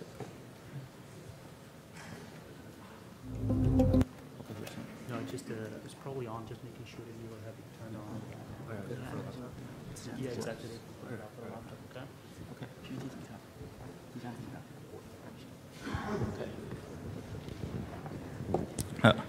Hello everyone, we are Team Vegetable and Rice. We are working on a project, a virtual reality solution to telemedicine, and our mentors are from InTouch Health. And here, first let me introduce our team. I'm Yuan Qi, the team lead, and Kenneth, the UX designer, and Jinfa and Shouzhi, they are Unity engineers. So let me first describe our problem. So what's the problem we've been working on for past few months? So at the beginning of last quarter, our mentors told us that most physicians in telemedicine, they face two problems, and especially the first one is the limited screen space, so they cannot put everything they want in their small screen. Luckily enough, if you have multiple screens, but if you don't, you have to just switch between applications, which is frustrating. And also another one is there are too much data to deal with. So a lot of data come from different medical companies and all in different formats, like lab reports, medical records, and some scan images, and all requires different interaction, and it's hard to learn and interact if you just use mouse and keyboard. Yeah, so it's all about productivity. So that's our main purpose. We want to boost a physician's productivity in telemedicine. And here comes our solution, a virtual reality telemedicine platform. So basically, we want to explore the potential of VR and create a productive and accessible platform. So here is a scenario video in which Dr. Chen performs a stroke consult over our application, and let's see how he did it.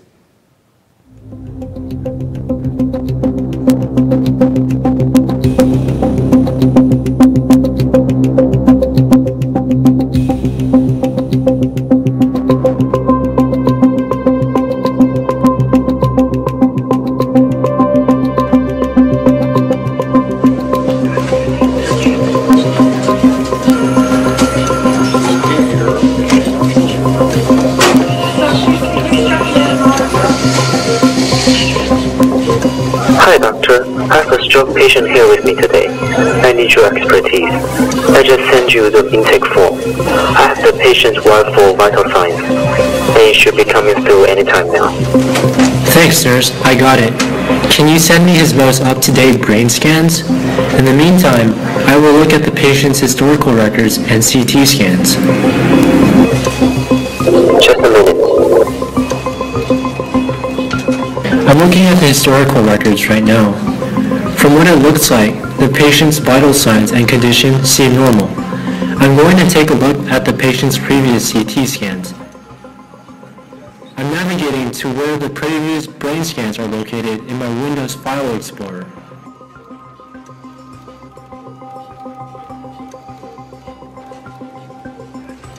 I'll select the oldest brain scan and scroll through to the more recent scans. It looks like the patient has a history of dealing with brain tumors. The new brain scans should be coming soon.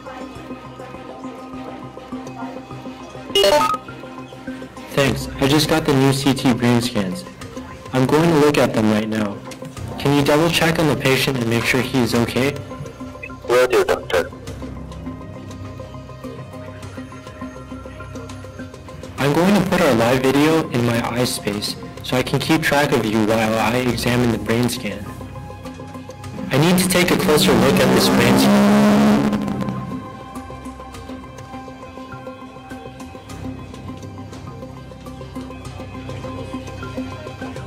Alright, I don't think our patient's current episode is related to this history of brain tumors.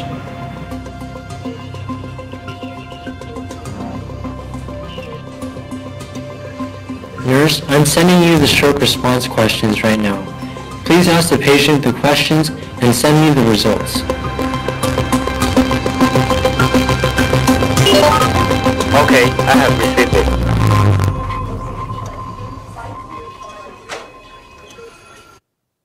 Okay, that's it.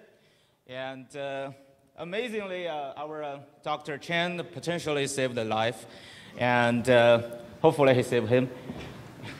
So we see here our application truly shows the power of virtual reality in telemedicine, and it really boosts the productivity here. And we're all driven by these 3 design principles in the development process, and they are space, interaction, and extensibility.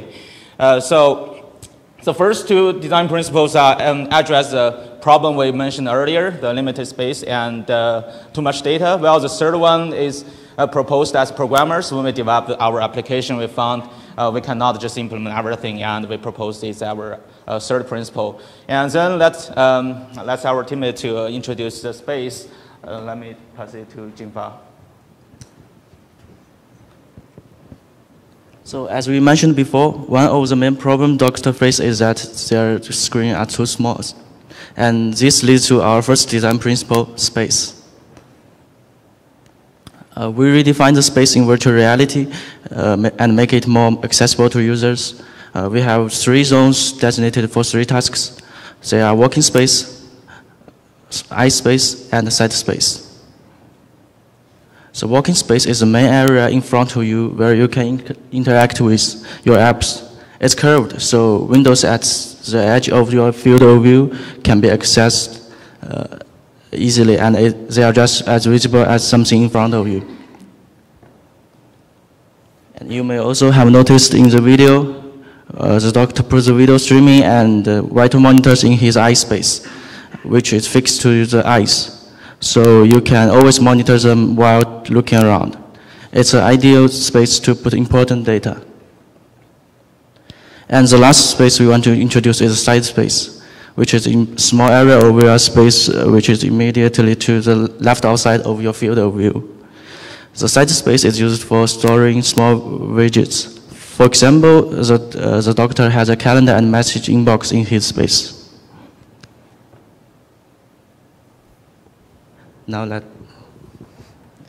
Thank you. The second design principle we focus on is redefining interaction. We want to make our interface simple and intuitive so then the doctors can live with a frustration-free. Incorporating hand gestures into VR allows a natural and immersive experience. We decided on 3 intuitive gestures that are recognized through machine learning and logistic regression. Here you can see 3 of them. The first one is the push action, which sends away the windows into the background so you can focus on the graph in the foreground. The second action is the pull, where you can reopen the minimized windows. And the last one is the spread, which you can reposition the windows onto the canvas. So in combining hand gestures and controllers, users can fully interact with dashboard windows in the working space. They can grab, resize, and reposition the windows to their own liking, thereby increasing their productivity.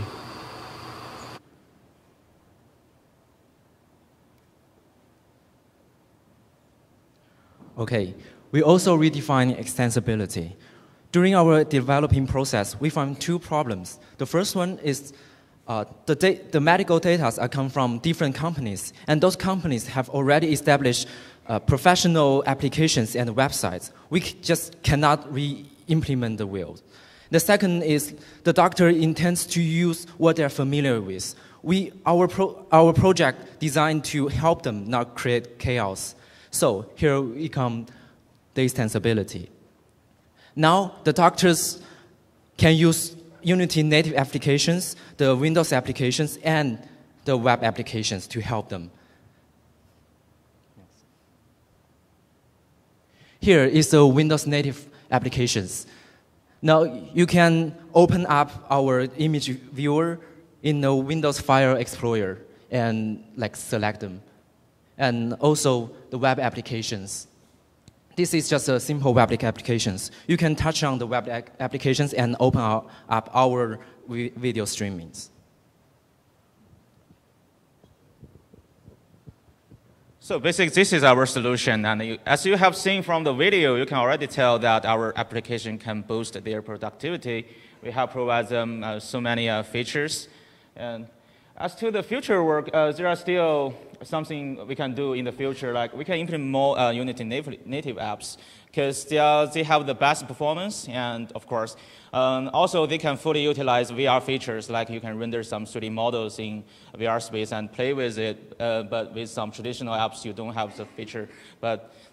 And also, we can also working on improving the graphics quality.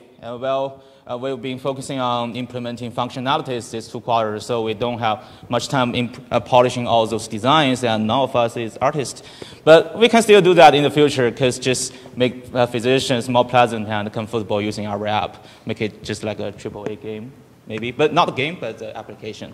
So, thanks. Thank everybody for coming today. Thank you. Any questions?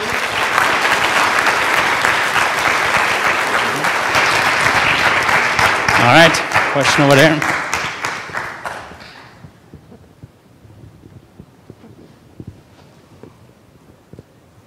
Hi, so I'm actually interested in going into the health field, and I was wondering, I think one of the most important aspects of healthcare is face-to-face patient interaction, especially with the doctor, because it will make the patient feel more comfortable. How do you think this technology would affect that? What kind of technology do? Like, since they're using a VR and they're not actually interacting with their patient, they don't actually have to see the patient face-to-face when they're using the technology, and I think that's seeing them face-to-face is very important in healthcare. How do you think that this technology would affect that? How would you still get that comfortability with the doctor? Well, I can answer this question. For VR, the doctor needs to wear a headset, and sometimes that might be off-putting to the patient. So we chose to not have that in our scenario. You know, maybe in other applications it might be more appropriate, but we felt that it's not appropriate for the scenario that we demonstrated. Yeah, also like in our demo videos, we can see a video streaming, like talking to a nurse, but in real case, it's more like talking to the patient directly. So I think this feature can fill in the gap of like how to talk to the patient directly. Great. Thank you. Thanks. Questions over there?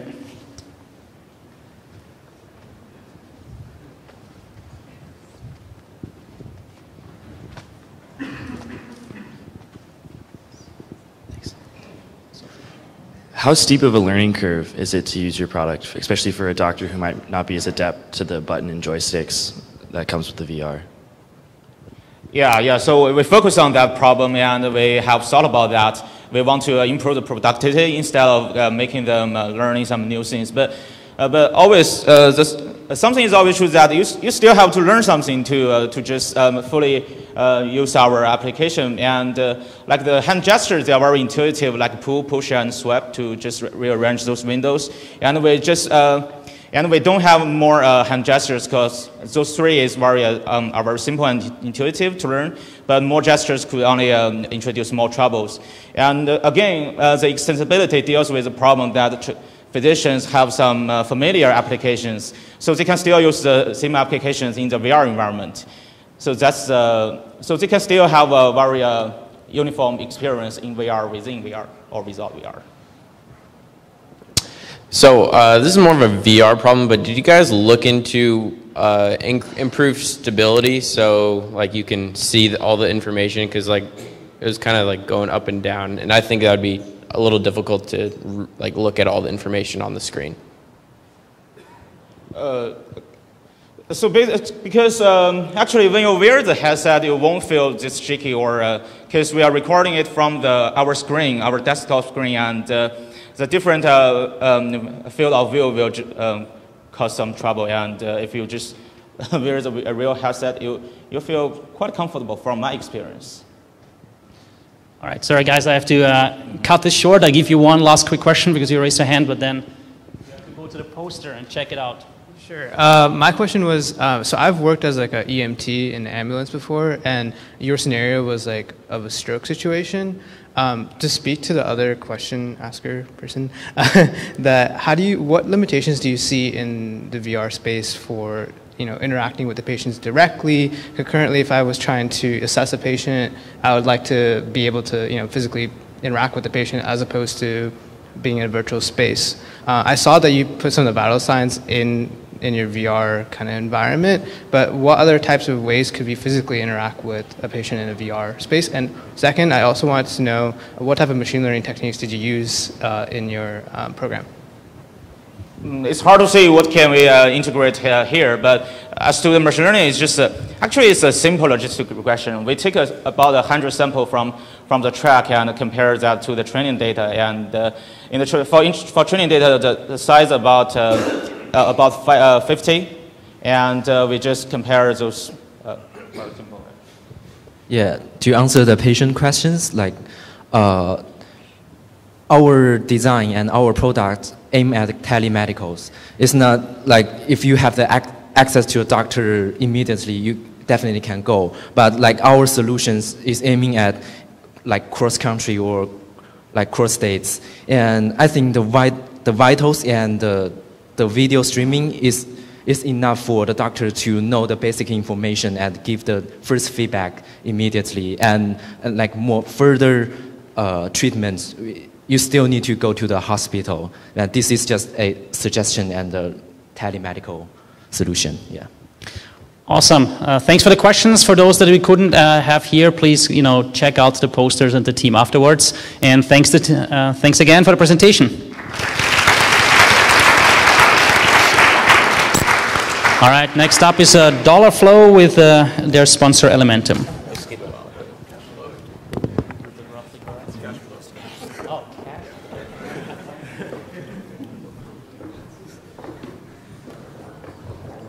You can set the record straight.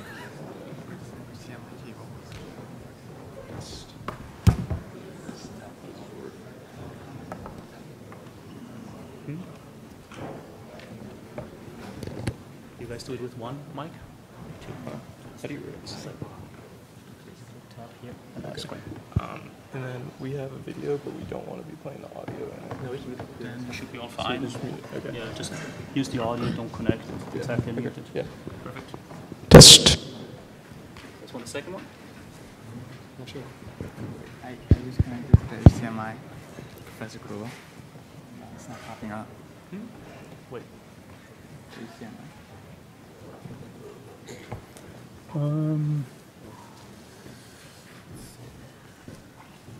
Yeah, just pull it out and back in again, the usual stuff, right? Oh, I see.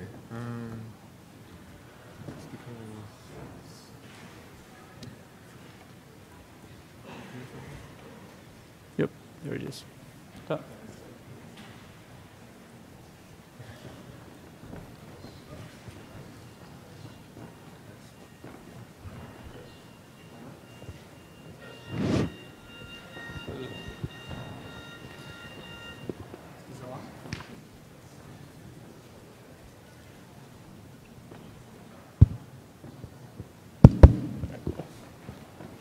All right. Hi, everybody. We're Team Cashflow, and we had the opportunity to work with Elementum, which is a supply chain management company located in Mountain View, California. So our app, Purchase Match, is basically going to be one of the tools at their disposal as they work on becoming the platform of choice in supply chain management, which is a $25 trillion industry. So we're going to start with an introduction of our team. I'm Milan Batra. That's Yoon Lee, Alex Kang, Dennis Fong, and then Alexander Yuan. All right, so for a little bit of background on what our problem is, basically the Elementum executives found an issue with the process of buying and selling goods. And so there's three main documents involved in this process. There's purchase orders, sales orders, and then shipping invoices. And these have to be matched to one another in order to move forward in the pipeline. All right, to go into details and purchase order, companies right now follow this process to purchase or sell their products. So in this process right now, the potential delay is sending these documents or entering these documents into an enterprise resource planning. So initially, a buyer would create the purchase order from his enterprise resource planning, which is later then sent to the seller. So purchase order is basically a formal document saying what I want to buy, how much is this going to cost, and how many items I want to buy. Okay, so and now on the seller's side, he's overwhelmed with multiple purchase orders from multiple buyers. So let's just look at one instance of a single purchase order he has to process. So after he fully agrees upon the purchase order, which says the items, price, and the quantity, he'll then enter that into his enterprise resource planning, which requires manual input, which is the room for delay and human error. So after that process, he would send that back to the buyer through email or mail, which then the buyer will have to put that into his enterprise resource planning, which is another source of potential delay and human error. But once all that process has been acknowledged, the seller will go ahead and ship the purchase goods along with the shipping invoice. And then once that's been acknowledged again, the buyer will proceed to give payment to the seller. And that's the end of the process right now. So the problem with the current purchase order pipeline is that there's too much manual input in the matching process. So whenever a buyer or a seller wants to create a purchase order or a sales order, they first have to notify the other party through email, which causes up to a 24-hour delay. And after these confirmation emails, both the buyer and seller have to manually input the details of the orders into their respective ERP systems, and this introduces the possibility for human error. And because of this, companies are wasting a lot of time and wasting a lot of money, and this is the problem that our app is trying to fix. Yeah, so that's where we come in. Our process is to automate this whole matching process. What we've created is a mobile application for both the buyer and the seller to use, and this will be an interface for both parties to cleanly enter in their sales order or purchase orders, and then our app handles all the business logic to match these documents. And so from this, we can eliminate the delay from manually sending these documents, matching on the other side. We can have one party send a document, the other one send their document, and the app can notify the respective party if this order has already been matched or not. So how do we actually go about matching documents inside our system? So first, users upload images of their shipping order and purchase orders to our system. And once in our system, these documents are placed in a processing pipeline, which will be able to send these images to Google Cloud Vision. And in Google Cloud Vision, we do image to text here, and Google Cloud Vision returns a text file to us, which we're able to parse and get relevant information from. To get this relevant information, we parse through this text file looking for keywords such as carrier, shipping ID, and invoice number. Once we have those, we place this data inside our database and make queries against it, seeing if any of the items we just placed in our database has been in our database before. And with that, if we do find a match, we notify our users of this match. Yeah, so now we can show you like the walkthrough of our demo. So let's play that video of how our app looks. In this special case right here, we're going to go through and show how a buyer and seller interact with this app. Our first step is we're going to have a buyer log into the app. So we're presented with the login screen here. So first thing you do is enter your username, your password. This is all set up with LMSM's authorization server. So it will log in through here. And from here, this is our home screen. These are the documents that this user has already uploaded. This is a brand new user, so he has not uploaded any documents. We go to our upload feature from the camera roll. We'll select that document there, which is a purchase order. Meanwhile, in the background, this is being parsed by Google Vision. So we can just go ahead and show another feature of our app, which is the camera itself. This would be able to take a picture of a real document, and that'll be uploaded. The result of that first upload is that we have a waybill number and an invoice number. This has been scanned from the document, and there's an X there because it hasn't been matched yet. So now what we're going to do is log in as a seller this time. We'll show the process of inputting a sales order on the seller side, and we can see how this process kind of goes through. Again, he has no documents. It's a brand new user on the seller side. He'll upload another document, the other one, which is his sales order, which is corresponding to the buyer's purchase order. Through our mobile app, we can also take multiple pictures. Sometimes orders will have multiple shipping invoices, multiple documents that you need to be associating with an order. Our apps handle all this. You can bundle all this into one package. We'll treat this as one entire order. And from this, you can extract the certain information that you need, and it'll upload all these documents. In our case, we're not going to do that right now. So we can go back to our home screen. We can see that a document was uploaded. That little check mark denotes that it's been matched with the buyer's document.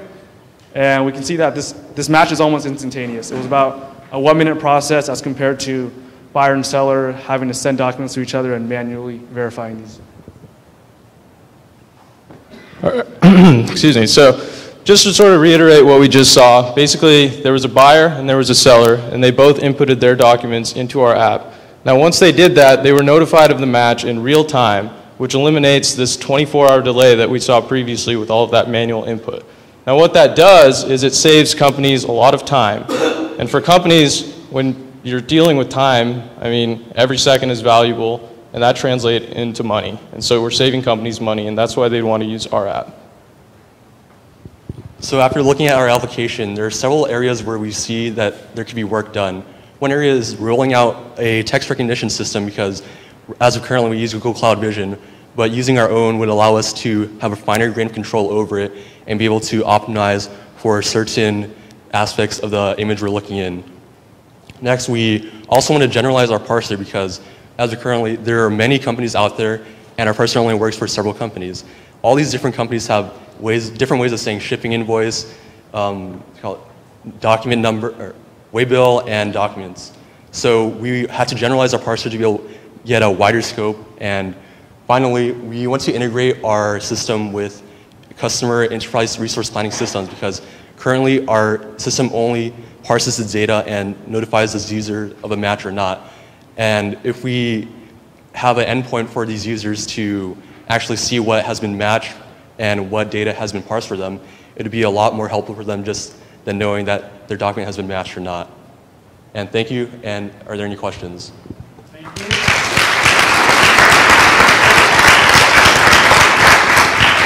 Any questions? Yeah, how about the error rate versus of the text recognition OCR versus human error rate? It seems to me like you could get shipped a whole bunch of stuff you didn't really want if the match didn't work, right?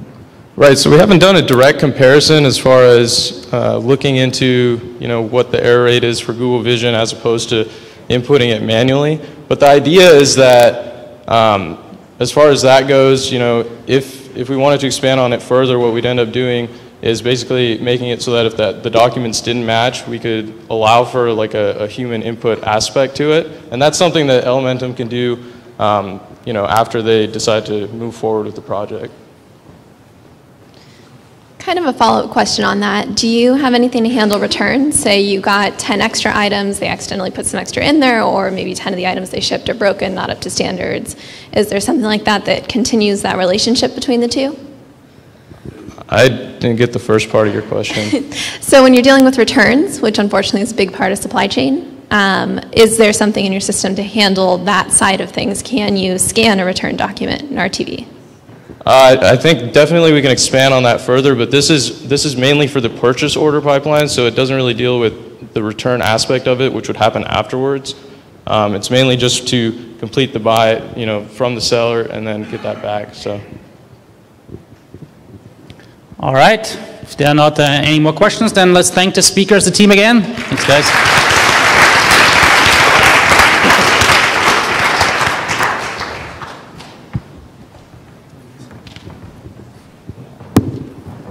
All right, SmartNet with their sponsor Smart RG is next.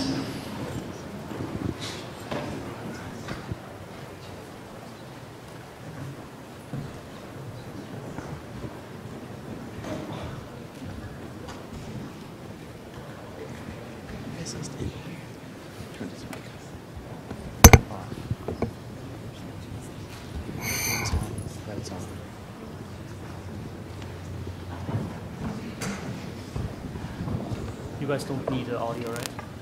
No.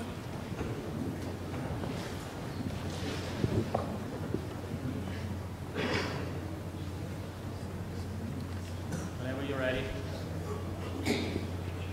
Hello, everybody. We are SmartNet. I'm Marvin. I'm the team lead. I'm Stefana, the scribe. I'm Krasimir. I'm Angel. I'm Hernan. And this is our capstone project. We had the opportunity to work with SmartRG this year. So we all care about the quality of our connection to the internet. This means that we would hope our router gets set up correctly on the first try. It's also expensive for internet service providers to have to send a technician over to users' home more than once just because the router wasn't set up correctly. So our solution to this problem is Smart Network. Smart Network is a mobile application that consists of several diagnostic tools, such as the video stream analyzer, the Wi-Fi speed test, and the Wi-Fi heat maps, each of which allows the technician to make smarter decisions and less mistakes. And so this year we're building upon last year's capstone project. So what we inherited was a Wi-Fi speed test that's already been done. It's like a basic, simple Wi-Fi test you find like on Google. The Wi-Fi heat map, there's been some basic functionalities that have already been implemented. And also connecting to a router via Wi-Fi protected setup is basically just you press the button on your router, press the button on your phone, and it allows you to connect that way. So our goals this year was to port the video stream analyzer to the Android, push the birth certificate to the router. So a birth certificate is basically some location data that helps uniquely identify that specific router. We'll get more on that later on. The GUI portals, so basically like you'll be able to launch the router's launch page right within the app itself, and also improve the heat map features and incorporate more of the router statistics and network statistics into the heat map shading algorithm. And I'm going to pass it off to Hernan, who's going to start our live demo with the GUI portal. Hi, everyone. So initially, when the technician arrives to a customer's house, they're going to have to set up the router, and I'm going to set up this router here. And then to set up the router, they have to click, they have to open her app and click on the GUI portal, which allows the technician to connect to the router. They have the option to connect to the router via WPS, which is clicking a button on the router and selecting the first option, or they can connect manually by viewing the list of available Wi-Fi networks or SmartRG Wi-Fi networks. When they first go to the house, they're going to see a network called SmartRG Setup, and when they connect to that open network, it's going to launch a quick start, and launching that quick start allows the technician to configure a new permanent network with basic functionalities such as Wi-Fi name and password. We have already done that, and our result is Capstone 189. So when we connect to that network, it's going to take the technician to the router's default gateway. And from there, they can do more advanced functionalities such as updating the router's firmware, modifying passwords, or adding firewall rules. Or they can also perform BSA, video stream analysis test, speed test, or create heat maps. And now I'm going to pass it on to Krasimir to talk about the heat maps. So once the router's all set up, we're ready to begin running certain diagnostic tools on it. And the first tool that we're going to run is the heat map. So for the heat map, pretty much generates a heat map of the signal strength of the area. So from the main menu, if you go ahead and click heat maps, and then create new heat map, and it's going to bring up a map of your current location. And initially, it's going to drop a pin of your current location on top of the router. And it'll ask the user if this is the correct location. If it's not, you can manually move it to the correct location. In this case, it seems like it did a pretty good job at putting the router pin on top of us. Once the router pin's been dropped, the app will do a quick speed test just from the current location directly to the router. And once that's all set up, you're ready to edit what's called the birth certificate. And Marvin will talk to you more about that. Yeah, so like I mentioned earlier, birth certificate is just extra location data just to uniquely identify the router itself. And so if you click on the edit birth certificate button, it'll bring you up to this form. And what it'll do is it'll query our database and to see if there's any existing birth certificate. If it is, it'll load it. If not, it'll get your approximate location. And so what you can do is basically just edit as you see fit. So I think this address is good. I'll just type in my prior number.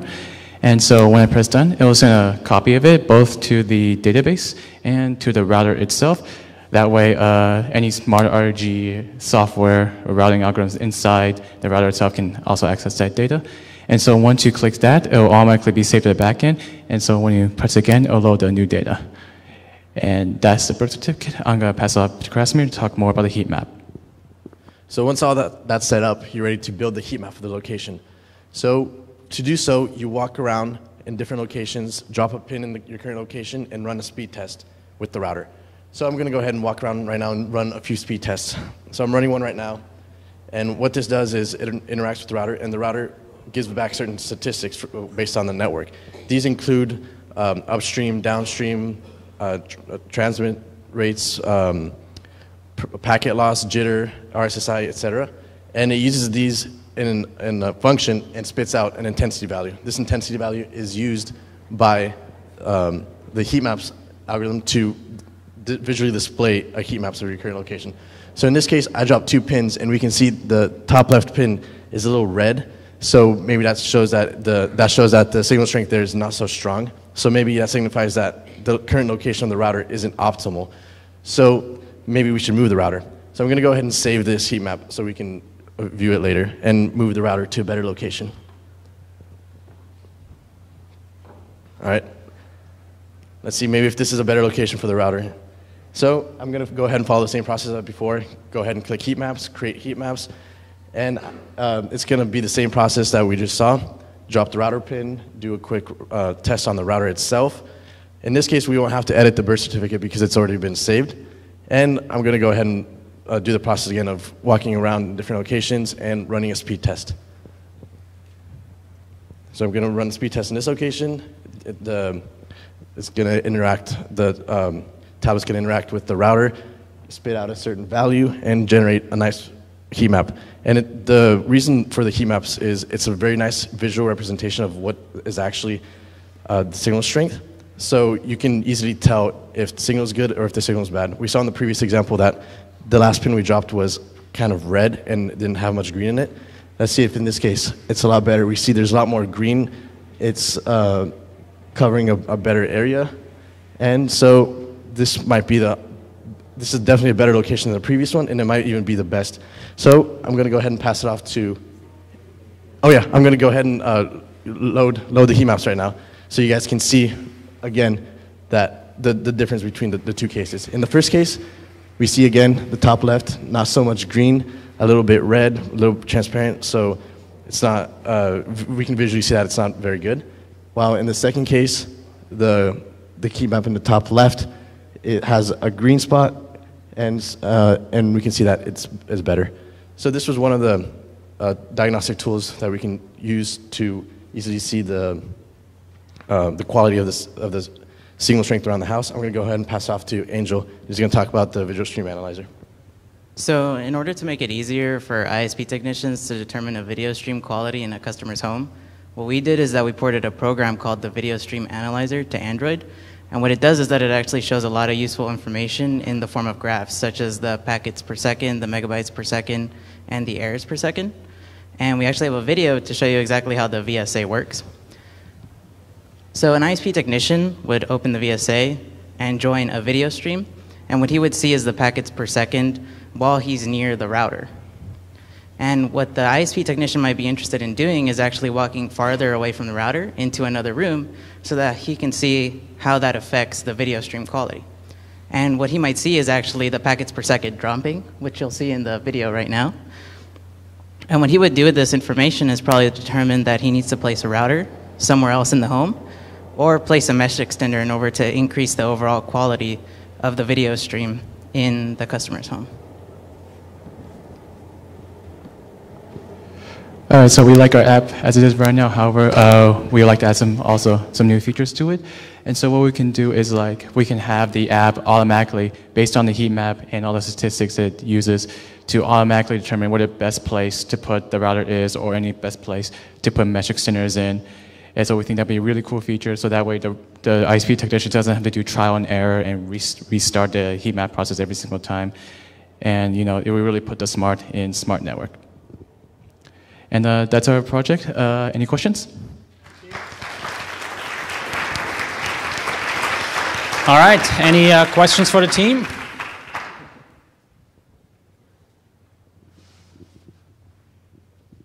I guess my main question is, like, when you're a technician, would you have to like manually go to all those locations, or is it just you pressing down on the Android app and placing the pin there?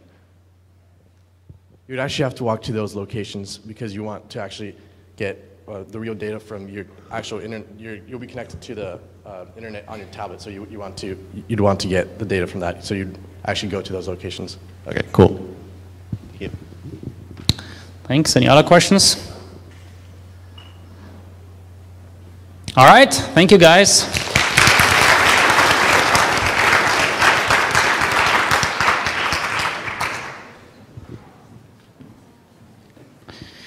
All right, that brings us, last but not least, to our last team, not our SEC fault, that worked together with Nova Coast.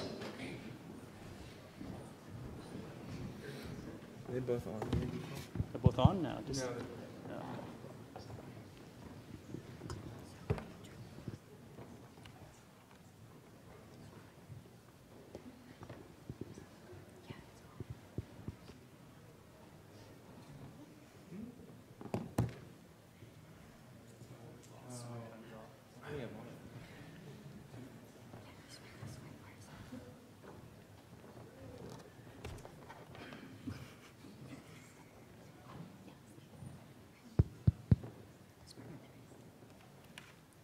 Actually on before. Yeah, sorry.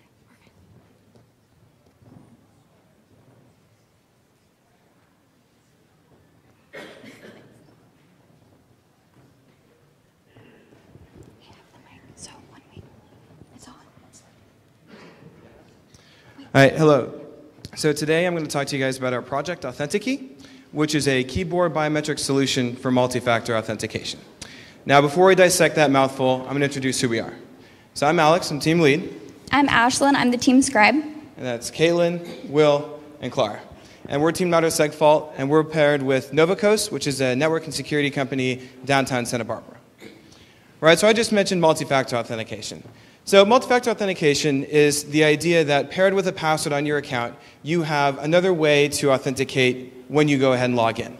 Now it's important because these days passwords are getting leaked all over the place like candy, right? We saw this with Equifax. So, multi-factor authentication is important, but it's not super easy to do these days. A lot of you are probably familiar with it, right, with like Gmail or Coinbase, where you are prompted, to get you've got a text code sent to your phone, and you've got to type that in after you type in your password successfully. Now, that's great and all, but you got to have your phone on you, connected at all times. So if you need to go ahead and you desperately need to get into an account, and you don't have access to all of your devices, your host. You could try and replace a phone with an extra peripheral, like let's say a fingerprint sensor, retinal scan, or facial scanner. And again, that works great if this peripheral is then integrated in your device and you always have your device with you. But again, that's not always practical, and furthermore, a lot of these sensors and stuff aren't the most accurate, right? So now this is where we come in. All right. So our problem solution is simple. By analyzing the way you type, we can identify who you are. In other words, we're using keyboards. So why keyboards? Well, first of all, they're lightweight. If you're typing in your password, you already have a keyboard in front of you on pretty much any device. You don't need a fancy retinal scanner or a fingerprint scanner on every single laptop you use. It's already there. And secondly, and more importantly, your keyboard biometrics are unique. There are multiple research papers that show that every single person has their own unique typing style. So that can be used to accurately identify who you are. All right, so before we get into the nitty-gritty of how AuthentiKey works, we want to show you a quick demo that shows the login flow. So basically, I already have an account with our fake website, Cool Cat Photos, and so I'm going to log in with my username and password, and then I'll be prompted with my AuthentiKey passphrase. And so before I show you what that looks like, I'd like to invite our randomly selected classmate from Capstone, Ryan. Thank you.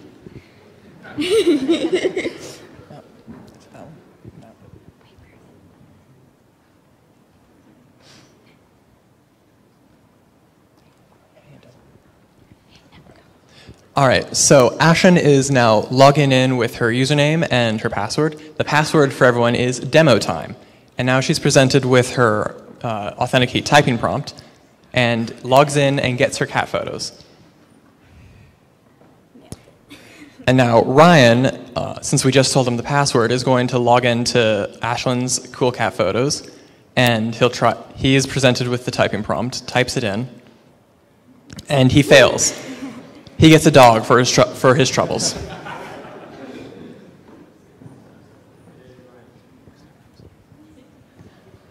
So our main product is the Authentikey API, which websites can use to integrate Authentikey into their existing login flow. So what can they do with this API?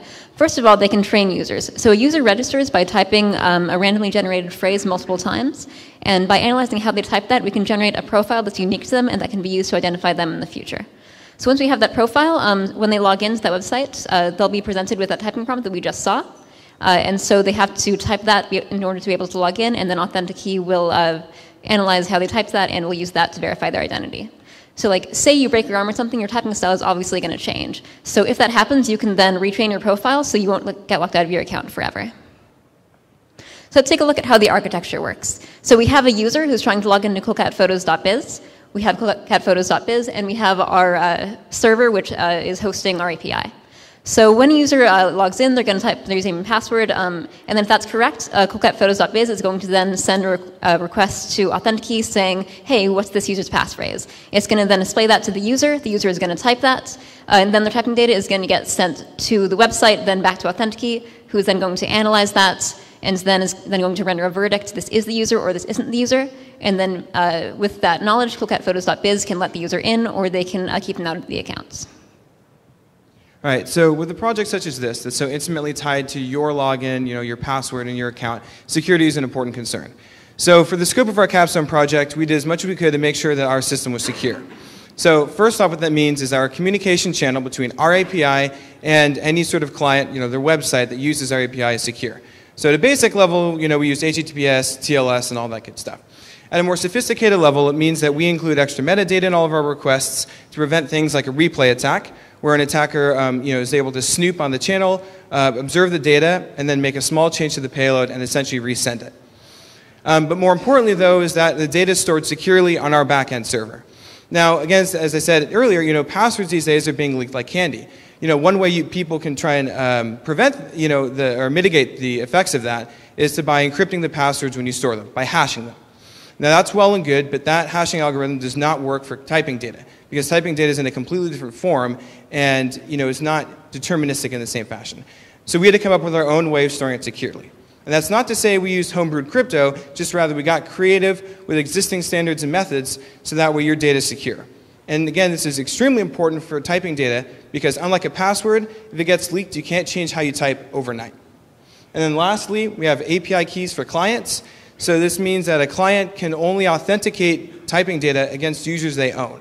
So this would be users who have registered with their site and registered with Authentikey through like Coolcat Photos. So this means that a malicious client can't just register with our service and start authenticating arbitrary keyboard typing data with every user in the database. That being said, you still have to have some inherent level of trust with the site before you give it your password and some of your typing data. All right, so I'm here to tell you about the results of our testing to examine how well Authentikey actually works. So before I get into that, I want to talk about how we collected our data and how we tested our data. So if you're a friend or family member of ours, I'm sure you're aware of how we collected it because we sent it out to everybody we could get our hands on. And so basically we had this public-facing form, and from that form you basically had to type the same sentence 4 separate times. We gave like an assortment of sentences so not everybody got the same one. Once we had all that data, we were able to run it against each other. So those 4 sentences made a training model for each user. And then from there, we were trying to see if each sentence you typed could authenticate yourself and could attackers authenticate as you. So from that, we got over 100 users trained, which means there were 100 people plus willing to type that sentence 4 separate times, which is great. And then from our testing, we got a 96% true positive rate, which means if you try to authenticate as yourself, you have a 96% chance of doing so, and then 5% false positive rate, meaning that hackers have a 5% chance of authenticating as you.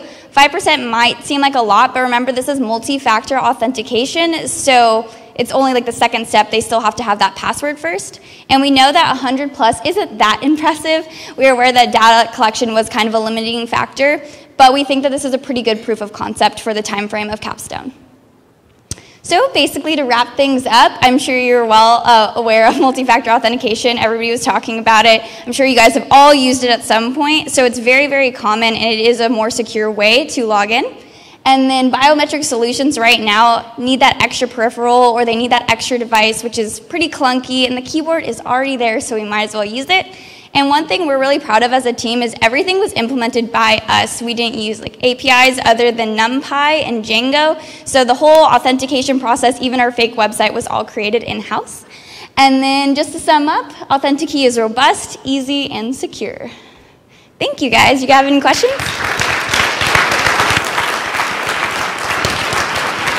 All right, questions? Thanks, that was a great presentation. Can you talk a little bit about the statistical methods that you used to do this, and whether there's any notion of statistical significance or guarantee? So it was fairly basic. The testing script that we used was initially just to verify the changes we made to the ML to see if improvements were actually improvements. So it was pretty straightforward. We just did kind of a basic like true positive calculation. So we would, basically just count the number of times you succeeded, count the number of times, attackers accidentally succeeded, and vice versa. And we created kind of your standard totals of, true positives, total positive, false negatives. So we didn't do any fancy statistics beyond that, but the idea was just to get an idea of, how well this worked with the samples that we had. So again, if you got better data collection in the thousands or millions, you could start doing more significant stats, but that won't really help if you got little data. All right.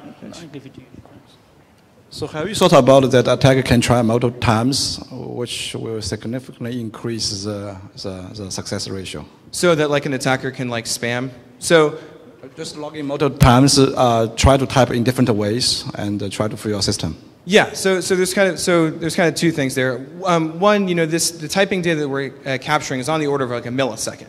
So it's unfeasible that a human who's shoulder surfing is going to be able to then attempt even 20 times to try and type by you, because it's a little that's a lot harder. If you then have a bot though that is trying to emulate spamming, let's say if you get a password and you're just trying to get past the AuthentiKey, then you're going to have much more success with that. But we can implement things like rate limiting, and add more checks to how the data gets transmitted to us.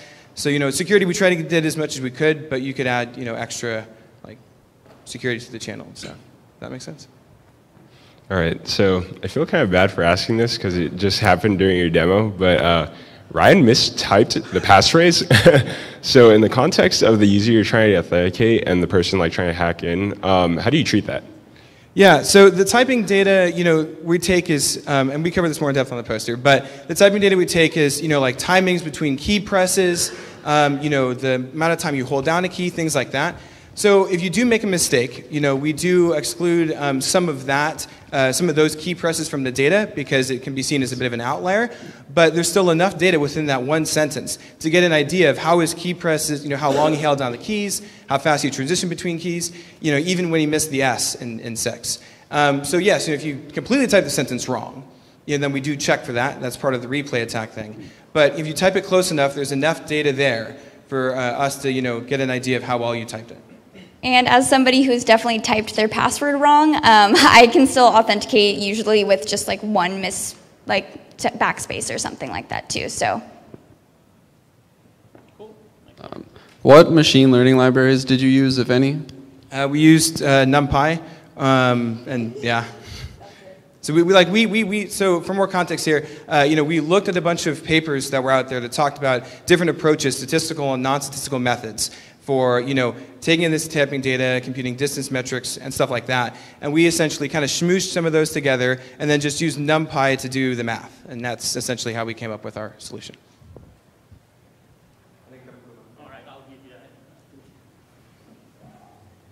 One over there in the back, and then I think I'll have to send the rest to the posters. Sorry, I think he was first. Thanks. I'm sorry. I think your project is awesome. I was just curious, did you guys find that users have different keyboard fingerprints if they're typing on a mobile keyboard versus a full-size desktop keyboard? So with one thing first, so the mobile, we didn't look into mobile purely for the scope of this project. It's not to say that it would be hard to port it to mobile, just for time reasons. But if you did, yes, you would have to train on a mobile keyboard separate from a desktop keyboard. We found that so long as the keyboard wasn't incredibly different, as in let's say you're used to having, like a whole numpad and stuff, and you have a big fat mechanical keyboard versus a very thin, laptop one, those presented a little bit of, variation, but you're still consistent enough among most keyboards to where you could, go to between Cecil, your home, or something like that and be fine. Oh, okay, so I had 2 questions. How is this better than a fingerprint scanner, which I feel like is standard on like most devices and like laptops now? And also, what's to stop like a keylogger to like emulate the passphrase sentence or whatever it is? Yeah. So as to how this compares with biometric, the thing is if I want to, let's say you go to the library, right? And you want to log into your account with multi-factor authentication in the library. Or you sit down on one of those machines, they're not going to have a fingerprint scanner there, they're not going to have a facial scanner. So, yeah, if you always have your phone on you and, maybe there's that can help it, but the idea is that, you never need to worry about having this extra peripheral. And those extra peripherals can also be expensive too. So if you don't have to buy one, that's great. And then, so what was your second? So how would you prevent like Yeah, so at some level, there's always kind of be some inherent level of trust when you're using a machine. So if you're using a machine and typing your password and it's keylogging, then that might be the first thing you'd worry about. And then beyond that too, same thing for like a website, right? If you go to a malicious website and you start giving your data, your social security or something, whatever, it doesn't matter whether or not Equifax leaks it, you just gave it away. So, there is some inherent level of trust when you use any service, when you, give it like passwords and data like that. So I think that would kind of be what you'd think about. All right. Thank you very much. Thanks to the team again.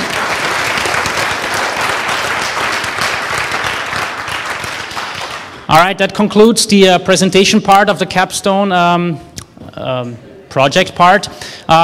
Please, check out the posters for the different teams. And have some lunch and come back at 1:30 when we announce the winners of this year's capstone presentations. Thank you.